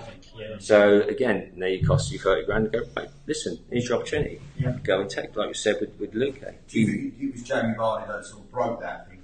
No, I think it was before that. I think the Jamie Vardy thing maybe got put more because when Leicester won the league, he's come from there to there. But as you said, Stuart Pearce come through. All of that. Will Sanders, players coming since Vardy. All of a sudden, since that Vardy story was put out there, there seems to be a large influx of players from sort of our level. Well, I think also what Julian said right at the beginning, there's a lot more agents around at the moment at this level than what there ever was. My phone don't stop, and you're going, really? Like, back up kind of football. There are so much around now that are pushing, and I've noticed in the last 2 years that a lot of players at non-league football have got agents as well, which is also you look at. Yeah, it is. I mean, I spoke to somebody the other day, and I said, he's just left the club, and I said to him, what's your ambitions? He went, I want to be a professional footballer. He's 24. I said, look, I'm that person for you. One, because I know a lot of people in football, and I said to Gary and Steve, I would have no worries if we have a player that's maybe a great centre-back or a great left-back or right-back or a striker that's scoring 15, 20 goals a season to go, listen, because to jump to the Premiership is obviously a massive jump, but to go maybe to Division 2 if I think he's good enough, and I would go, right, listen, take this boy. Just give him an opportunity because he will score goals. Yeah. So, again, like I said, people want to progress in football. Then, hopefully, listen, I would always help people progress. Have you seen anybody? I was only reading there a week or so, but I mean, are you expecting to see people that you could say, phone something up, say, with a guy playing, maybe not for your side, but for another side that you've seen, that you could turn around and go, I think he's a bit special. But the one that stands out for me was Luke. I watched him do some things that I haven't seen many people do before. But again, it's about, all right, you're taking him on loan, but you have to give these people opportunities. He might have one bad game, but you still have to persevere with these people, because I truly believe he's good enough to progress it at that level. If by the council don't re-sign him, he comes back to us. Then listen, do I want him to play for me? Of course I do. But if I have an opportunity to ship him out to somewhere to progress his career, listen, I have no worries in doing that. And probably Gary's sitting there going, you shut up. But it's true. Listen, we all want, maybe the 14, 15, 16, 17, 18. We all want them to progress. Of course we do. That's what football's about. Yeah. Especially with social media around, they've all got little video clips themselves now. Even this week I've looked on there and there's 4 or 5 players put on that they're free agents already. It's a massive thing now. It is, of course it is. We know that players, because I did the TV for 8 there, it's like you get them phoning up saying, Dave, Craig gave me your number, can you do me a favour, can you get some footage of me? I went, well, yeah, I probably could. And I said, but it's going to take me about 4 or 5 hours to try and pick out all these bits and all the stuff that I've got. I said, I haven't got the time to sit there for 4.5 hours to pick out all the stuff that you But I had 3 lads in pre-season say to me when I was trying to sign them, do you have your games video? And I knew it was on, so I said, why? They went, well, obviously if I'm doing well, people are going to see me and I'm going on. Yes. And it's one of the things that they actually do. It's true. It is, it's a big thing. Well, we had, we've got to ask the questions, Gary's here as well, but there was the tweet that you showed me the other day, the funny tweet about it, certain parts on the body and whatever else in a tweet. And I think the original one Haybridge site. Yeah. I mean, that was just sensational, wasn't it? Yeah. I mean, it was so good along the lines of some of that is shot and it's gone in off the player's private part, shall we say, or something like that, wasn't it? But it was just the way it was actually tweeted out there. And he was out there and you think, I'm going to change that everything. Someone's going to change that everything. And no one did change it, but it was just absolutely superb. I mean, how much control does a club have then over their sort of social media side of it? I mean, if you've got somebody that may be doing the TV channel, or they may be doing the Twitter feed for you, or an unofficial Twitter feed for you, do you have much control over that? Well, obviously you've got a TV thing.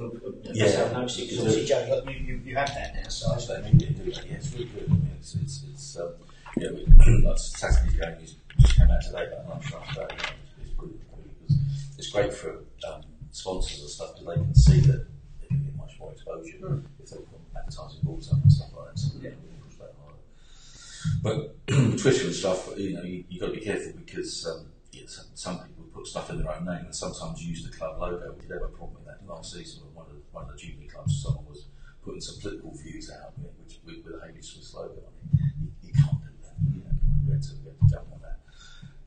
It's got to be strictly football, so you got to be careful because some stuff gets on there. Yeah, you see stuff that Joey's done himself personally, but I had to sort of distance the club from that. Well, that's what I was going to ask you. These are his own views, not ours. Yeah, well, the chairman's put that in there that you've actually said that they were your views. So it's just it's difficult. As managers, you do say things, and sometimes you do forget. But he's in touch with the people. Of course, he is. Everyone is. No, 100%. You feel strongly about that? Yeah, no, 100%. Yourself, though, Julian, as a manager now, I mean, is social media now something that you look at and think, no. Guys can no. Listen, I used to be on Twitter before I went to West Ham with Slab, and I come off it, but not because people have go, listen, I've had that all my life, but it was like people were asking, so, can you get me this? Can you get me this? Can you get me this? And it was like 50 or 60 a day. So I come off that. Then they started like on LinkedIn. They would like message me on LinkedIn, so I come off that. Listen, I wouldn't go on social media now, so it's not. What I want to say, social media helped me out with a little bit of research today as it goes while the thing's going on. Because over Christmas, your Christmas Boxing Day could be busy, because Christmas Day is quite busy in your house, isn't it? With my daughters, you mean? Someone's birthday's on Christmas Day, isn't it? In your family? I see on Twitter. No? Not Christmas Day. Oh, I thought it was Christmas Day. Come on there. Oh, wrong then. Research didn't work. It's on the show. And my daughter's the 23rd of December. I have twin daughters, so it's obviously 29 now, but which is quite expensive. One of them watching the show tomorrow, she said. Yeah, that'd be Jessica. But I mean, with your players though, with social media, I mean, you've got to be careful with them because it's something. Listen, at the end of the day, you have to trust your players. You know, I mean, they're not kids; they're adults. So you have to have some trust with them. But if there's things out there that harms the club or harms certain things about the club, then you have to say, listen, you can't do that. You know, I mean, it's like. But we spoke about it the other day. There were some things on social media which I didn't agree with. But again, you have to trust the players to a degree. It swings around that you can get a lot of information from it, especially as a manager. There are video clips, there are game clips and things like that you can get. And I'm forever on it, looking around, teams. It is, some of the tweet things I only follow bits and bobs of clubs, but the YouTube channels are quite good nowadays. I think Harry bought Marco Burgers off a video. Yeah. I think George Ware's thing came from that. Yeah, I think so. So then it's not always good, but listen, like you said, you can go on and you could like put a player's name in and you can see his highlights. Yeah. They don't put the bad points on, but they put the highlights on. But talking about highlights, and it's something that I think would be ideal for the league, is that if you had, say, channels, if you had clubs that sent their goals, and I'm only talking about the goals, but actually sent their goals into a central person, and they sent those in. You mean you, Dave? No, not necessarily. I'm talking about anyone. I'm talking about anybody. The conference do that, don't they? Yeah, and they send it in, and then that way round, you can someone there can knit it all together, they can put it out there. All right, I know there's going to be, say, like, I don't know, club A that's going to have an issue with the league, or have an issue with this one, ain't going to put it out. Club B's going to have an issue with one team, so they don't want to put it out. This one's got that. There's always going to be that issue where you're not going to get all 41 games in the Boston League and send their highlights in. But I just think it'd be quite good for the league and a promotion for the league if they sent all the goals in to a central person and knitted them all together, and it was the show was there. Well, so we played Hive on Saturday, and I will say they were videoing the game, and I've watched the highlights today. And if you go on and the man's comment, it's so professional. It actually is like a little mini match of the day. He's bang on what he's on. He sounds. It's the best one I've seen. It's the best one I've seen. So a few teams do it now. Played them last year. They always do. Robin's team, they're very good, aren't they? Yeah, that's good. Obviously, maybe. But there is teams. That's pretty average. Yeah, it is average. But it is one of those things where you've got probably more teams now that will do highlights for games and actually probably don't. You just think if you're the manager and you're looking around and someone said, "Oh, well, that player has got a crack at the weekend" or whatever else, you've got to try and troll through loads of footage to try and find out. But again, going back to when Julian, it's about 7 years, I think, Grays were maybe one of the only clubs around that did do that. Yeah, they did do it. They did do it, and now nearly every single club's done it within that short space of time. So, like I said, the players love it. But even the manager, instead of now, like tomorrow night, I'm meant to be going down to Herne Bay and watch them. You could watch it. Some of their highlights on TV. Even though I will be going to Herne Bay. Yeah. That's a nice club, actually. It is. Last season. It is. I'm just about to slaughter them. Yeah. I tell you why, because this doesn't come down to money, right? But this is so controversial sometimes. 16, 17 years I've been managing. Not once has the team said to me they wouldn't leave a pass on the gate for a manager. They come back today and said no. So the league and the Kellys out there now, they do need to do a manager's pass, because you do want to go to the grounds, and it ain't about not wanting to pay a tenner, but how many you go into a week. So get your chairman's pass log back in, get the manager's one out. So yeah, thanks for the hospitality from them. I don't care. There we go. So none of this we got. No. They don't get Wi-Fi in Herne Bay. Wait for it. Yeah, especially the one thing for me, and I don't know if you want to tell the story or not, but I said to you off air, and I know we spoke sort of. I didn't realise this as long ago as it was. It was probably 4 years ago when we spoke. But there was always, for me, every time someone mentioned your name, that story that you told me about Rufus Bevitt sort of sticks in the back of my head all the time. That's right. So you can keep telling it because I forgot it. They told me that week as well.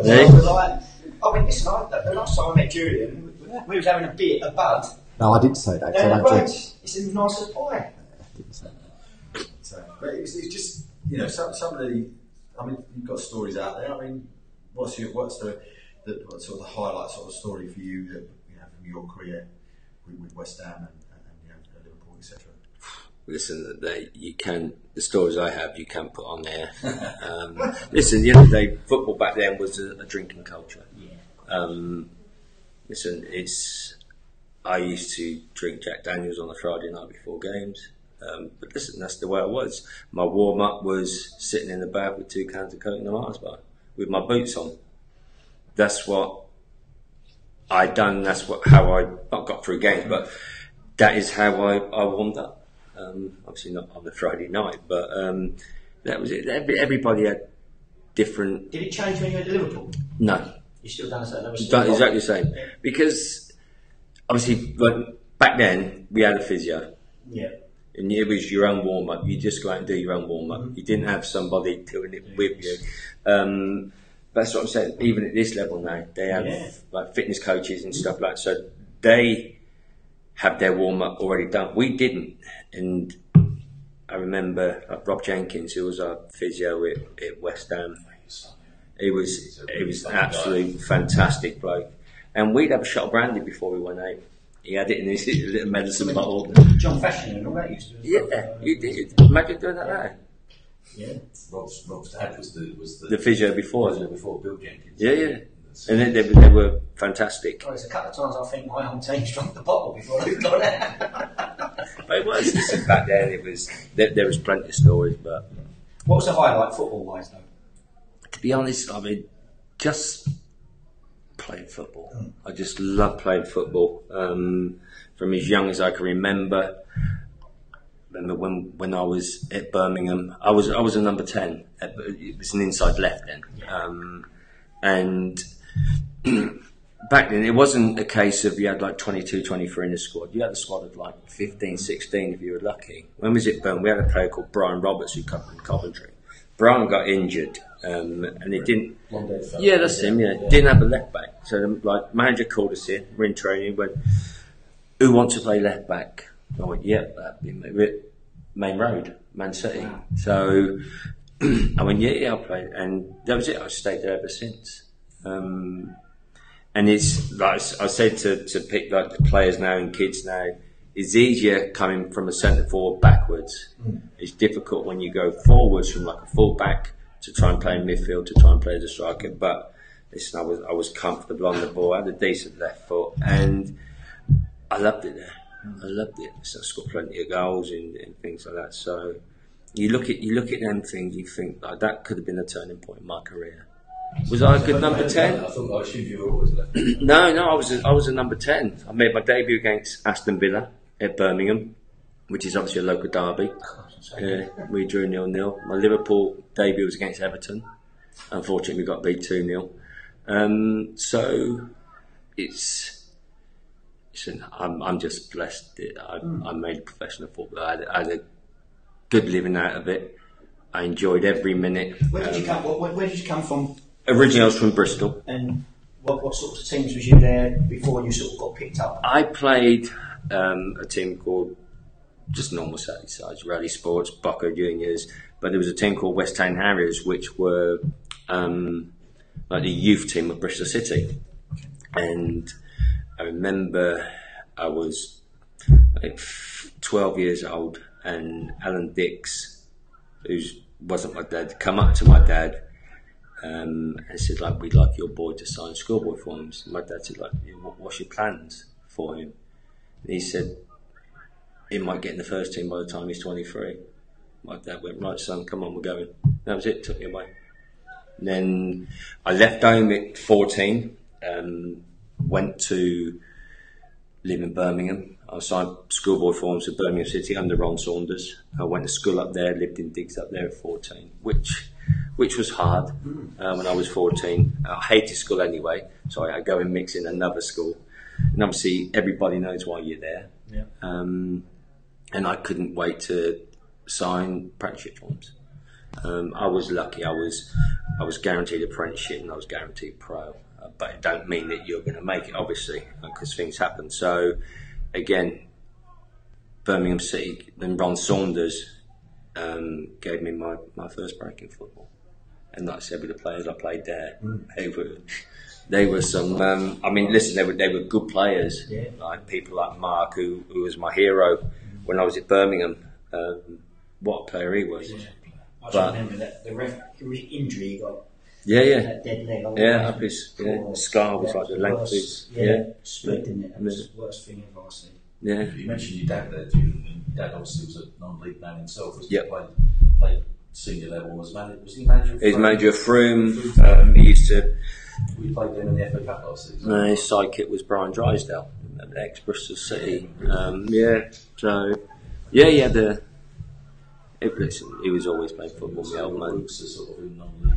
Yeah, they are. Yeah, listen, my dad would never let me go and watch him play football. Never. Just in case he broke his leg or things like that. Would never let. I've never seen my dad play football. Only in charity games and things like that. But even charity games, they just kick each other. Yeah. And that was it. And I was the same. Like, I used to play in testimonials. I used to kick people and things like that. So, but yeah, it was. Your dad passed away, though. Yeah, he did. Yeah. Well, he passed away the day after I got the West Ham job. Wow. I remember saying you. So I rung him and said, like, I've got this. Next day he died. Wow. So it was obviously heartbreaking, but at least he got to hear. So, but yeah, things happen. That's life. I certainly can't not ask you about the legend of West Ham. I mean, you must have spent some time with Bobby Moore at some point. Listen, Bobby Moore, I'd done many interviews for because he used to work for the radio and stuff like that. And I remember there was a time that I was getting sent off. I got sent off 3 times in about 20 games. And everybody was abusing me, my managers. The only people that stuck by me were the fans, the players. And I remember doing Bobby Moore, he pulled me over and he said, like, you're struggling at the moment. He said, don't worry. He said, it'll pass. He said, it'll pass. And he said, listen, you're obviously a very good player. The fans love you. He said, listen, you're at the best club. He said, it will pass. And listen, of course it would. At the end of the day, I can't keep getting sent off and things like that. But for people like that, and people, I mean, Alan Ball was another one. He said nice things about me. Alan Hudson's another person who said nice things about me. John Bond was my manager at Birmingham, and he was incredible. Yeah. Unbelievable.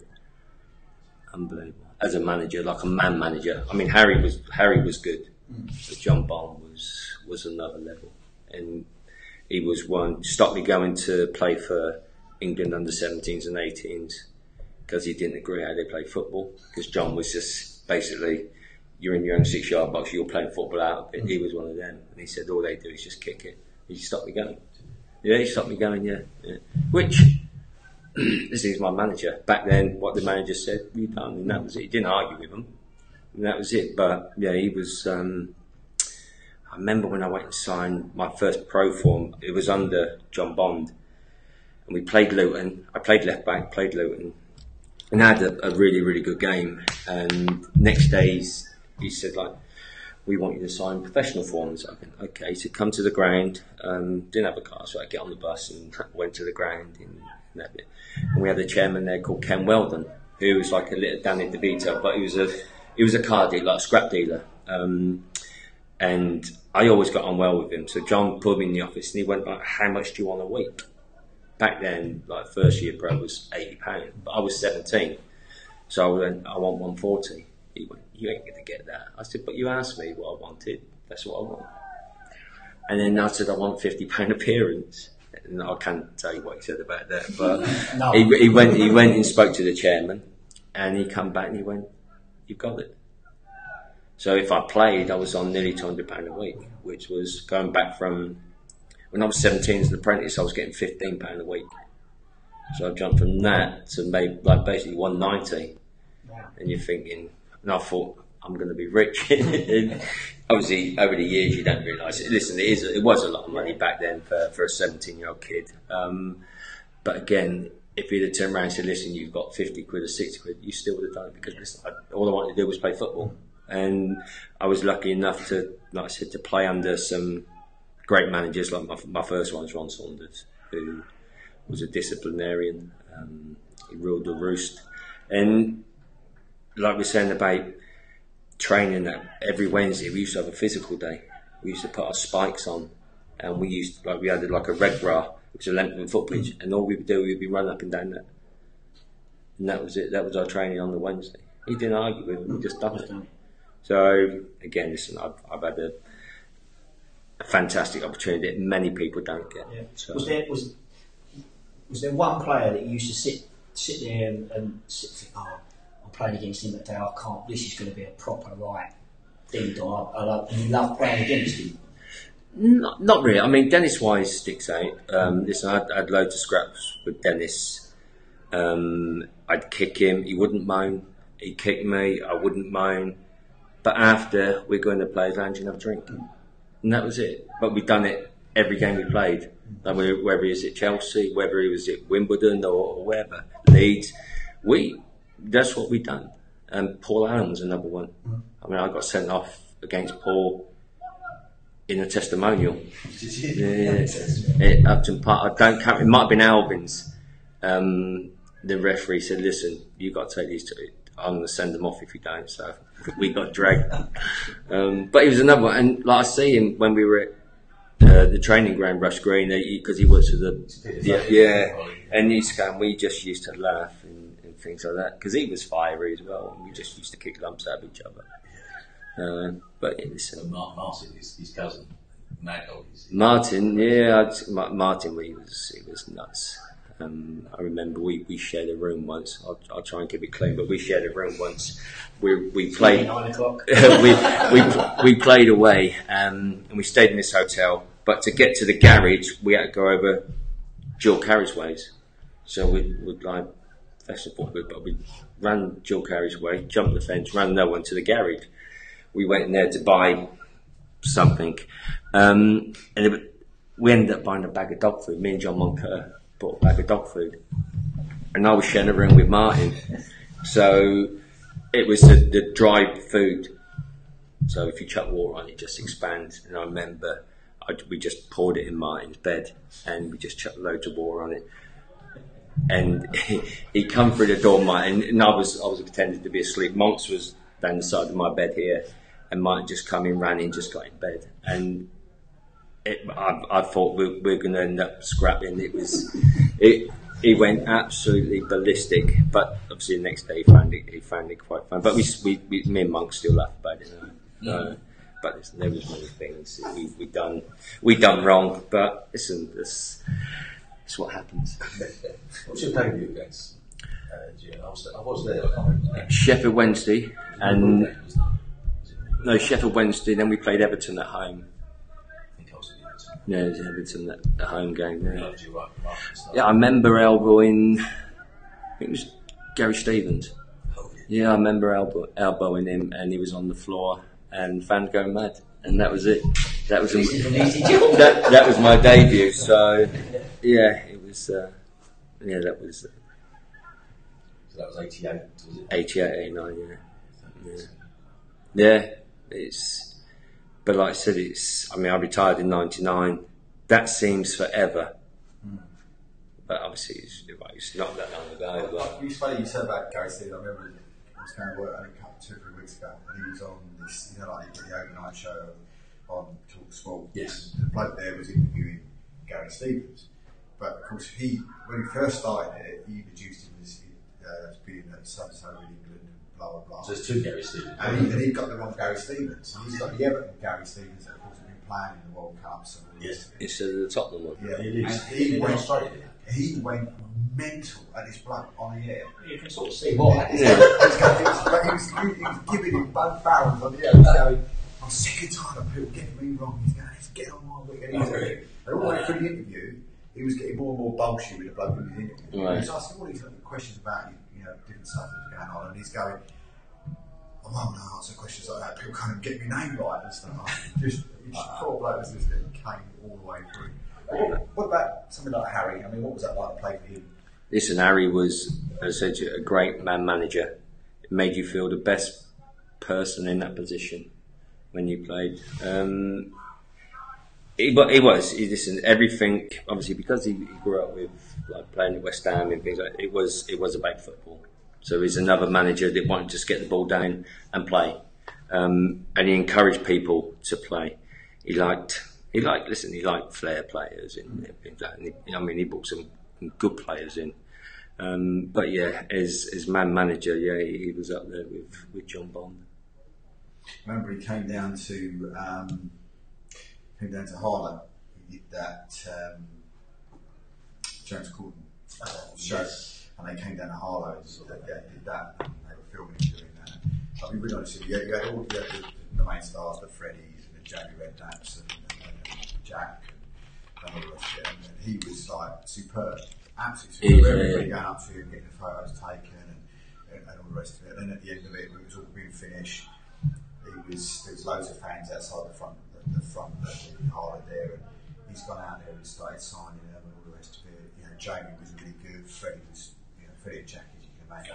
But the one person out of all of that you would have thought would have gone out there and do it was James Corden. He didn't go out there, and he actually decided to go out and go corner. But I'd say Harry himself was just like, you can imagine he was just getting mobbed, and it was at the time I think when England manager's job was just up for grabs as well. I think at the time, and they're all sort of, you can imagine every fight. You're going to get the job, Harry. Harry, you're going to get the job, Harry. Harry, you're going to get the job.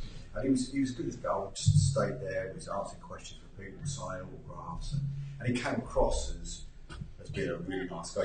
Yeah, he is. Sometimes Yeah, he yeah. might be a bit of a show. But No, he is. He's a nice bloke. He's very nice. Do you speak much to Tony Gow?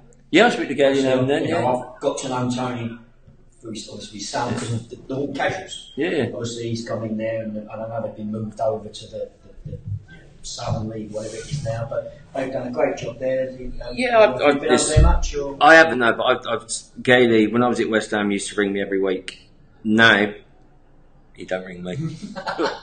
But he left a message. His son does watch his show. Yeah, he comes on. And he's listen, I remember there's a story about Anthony. At West Ham, we used to, because Anthony's about 6'5", he's huge. I remember, like, back at Christmas time, when I first went to West Ham, around Christmas time, we used to have a kids' Christmas party at the training ground at Chadwell Heath, and they used to go in the gym.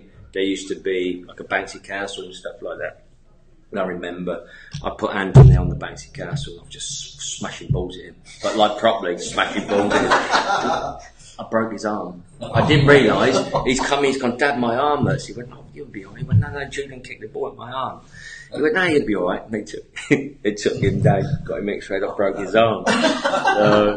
But listen, like Gady's absolutely brilliant. I mean, I do Q&A's with Tony. He came on last year, you know, and it was like, he came in and he was just like you see him on the telly. Yeah. Do you know what I mean? He just came in and he'd have a chat. I've met him around the football grounds, and like I said, we speak, and again, old school, when we play him, we stay in the bar and have a Yeah. anyway.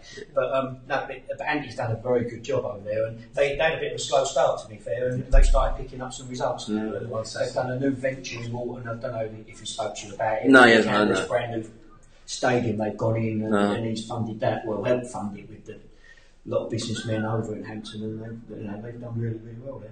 Well, he must have many contacts from Sky, won't he? Well, People chucking money in, yeah. It's alright for some. Could be a pre-season for you. Yeah, it could be. It's only the Could be a pre-season for him, you mean? Well, played him in a little tournament at Dorking Wanderers side. It's a good game. Good game, actually. very quick, aren't they? Very good side. Very good side. Yeah, Yes, he's lovely. all you can hear just he sits in the stand and just screaming at the ref. When I first saw him, he was a bayer, so I went down and he's going, and then when he come to us last year, doing the same as well. Yeah, he's funny. But do you find that quite? I mean, before we started doing this show, sort of 6.5 years ago, whatever it was, you didn't realise the amount of, shall we say, celebrities that are involved in the different clubs. I mean, since we've been doing it, like Tony Gow, Matt Letizia, he's been on, Martin Tyler's been on, etc., etc. I think you are really surprised about the amount of people that are giving back to non-league football. And you hear a lot on the TV, don't you, where people don't do that. But I don't think people have got their eyes open enough because they can come back and actually look to see a lot of this. As we said earlier, though, the non-league it's a bedding ground for, there's only 92 managers' jobs available in professional football in this country, so they can drop down. Dean Saunders has come and done it at Wrexham, and as you just said about Martin Allen's, he's done a lot in non-league football and up and down again. It is jobs that that they can start somewhere, and I suppose it's the ones that have got it in their blood and love football. They need to be involved in football at any level, and it is a way to keep them involved and keep them there. We were talking about Alan Devonshire earlier on. Yeah. And he started off at Southall, West Ham started. I was there at his debut in 1976. And he started against QPR. We never heard of him. He's still a little winger. He was absolutely superb. And he'd come from non-league and he's gone back to it. Yeah. As soon as he packed in at West Ham, he was fell out. He was straight back into non-league. I think he was at I think he started off at Maidenhead originally. Then went to Hampton, Richmond, and so he's probably done 20 years in non-league. Yeah. But again, somebody that's done that sort of scoring that, again, you think there'd be somebody, even if it was in the second division, first division, and look at something like other division and go, You would do, but unfortunately now you're not a good coach unless you've got badges. That's the problem. And these people at powers to be thinks that's the right thing, which clearly is not, because Alan Devonshire has got so much experience to somebody who's got their pro licence, has never managed before. Dev is, like I say, he's got 20 years in non-league, but he can't get a job because, hang on a minute, you don't have a B licence. How bad's that? You don't want, obviously, when you went into a stand, did you have to do that? I'm in my middle of my A anyway, so it's not, you don't have to. You don't. It's not. I'm on the understanding. Like obviously, Slav's got his pro license and Nicola's got his. You don't have to have your badges there. Obviously, you have to be seen to be doing them and things like. But they're not. But if you want to manage, you have to have. Doing what you're doing now, does it wind you up a little bit the way it's sort of so textbook sort of structured? There isn't sort of you stamp your own. Yeah, I mean, I'd done my B in Wales, and they were brilliant. Yeah, they were brilliant. It was a case of listen, if I want to get the ball and just smash it at a field, that's the way I play. Listen, you can't tell me that's right. You can't tell me that's wrong. So they put things on and go right. How would you deal with this? How would you do it in your style of football? But obviously, like the English FA, they have a lot of bad press, and they do. Everything is textbook. You have to do it this way, or is no way, which is wrong because everybody coaches different. Yeah. What I think's right or what you think's right could be a million miles apart, but we're all going towards the same goal, which is winning games. So you might play the best attractive football ever, might not win games. I might just launch it for fun and win games. So there's no right or wrong. But like I said, if you haven't got your badges, then it's a waste of time. But it is wrong because there's so many people out there that have a lot of experience that want to get involved, that don't want to do their badges. Yeah, it's not a case of they can't listen. They're expensive to do, but they don't want to do their badges. They don't want to sit in a classroom. They don't want to do this. Like your A license, like 12, 14 months, and that's a long time to be doing a badge. They used to do fast tracks for. I was going to say, did you have? I was surprised you said you had to do your B. I thought you might. I'd done my B on a fast track. That was 9 days. It was every day up in Wales, like morning, afternoon, and night time, and it was good. I enjoyed it. Yeah. It was good fun because you do your classroom bit, then the afternoon you'd be going back. You're going out to coach, and basically you were coaching. Some of them were not kids, but they were like 16, 17. Yeah. And you put your session on for them, and then on the evening it was back in the classroom. And I enjoyed it, really enjoyed it. But an A license, 14 months, you know, I mean, it's not right. It's not right. Well, I know we say it quite often on the show, but those 2 hours have absolutely flown by. And to be really honest with you, I just hope everybody at home's enjoyed it as much as I have listening to Julian talking tonight, and of course Gary as well. It's been really has been fantastic, and really appreciate you coming in, both of you. Really do, and wish Haybridge Swifts all the very best for the rest of the season. Thank you. Was it league or is it trophy? League. Oh, we have done so. I would say to you guys, don't be strangers. If you want to come back in and it's something you want to promote, then give us a shout. I'd love to have you back on again later on in the season. It'd be fantastic. Next week, me and Keith will be joined by, I suppose, the Lost Two. I suppose Paul Wickington and Terry Spray. They'll be joining us next week on the show. Yeah, well, they are, aren't they? They're sort of lost in the wilderness, but they'll be back. But those guys, they'll be joining us. Don't forget, the show's out on Audio Boom. That'll be out later as well. We'll also put it out. We've also been recording it through Ecamm Live, so anybody that's been saying it's on the side a little bit, don't worry, it'll be out there as well later on tonight as well. But so massive thank you to Julian, massive thank you to Gary, and of course a massive thank you for Keith for joining us again tonight. And until then, hopefully you get all the results you want at the weekend. But until then, good night.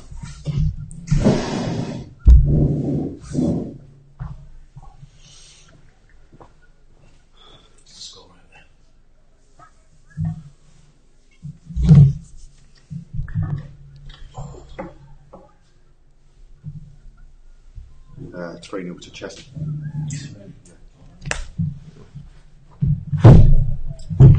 Are you playing a weekend side, are they? Or? No, believe it or not. I would say that they've got. I don't know what the normal Chester team is, but. No, he's injured. They've got a massive giant up front. What's the nearest toilets here? Just right through that door, Jim. Just there on the left, mate. Okay, right.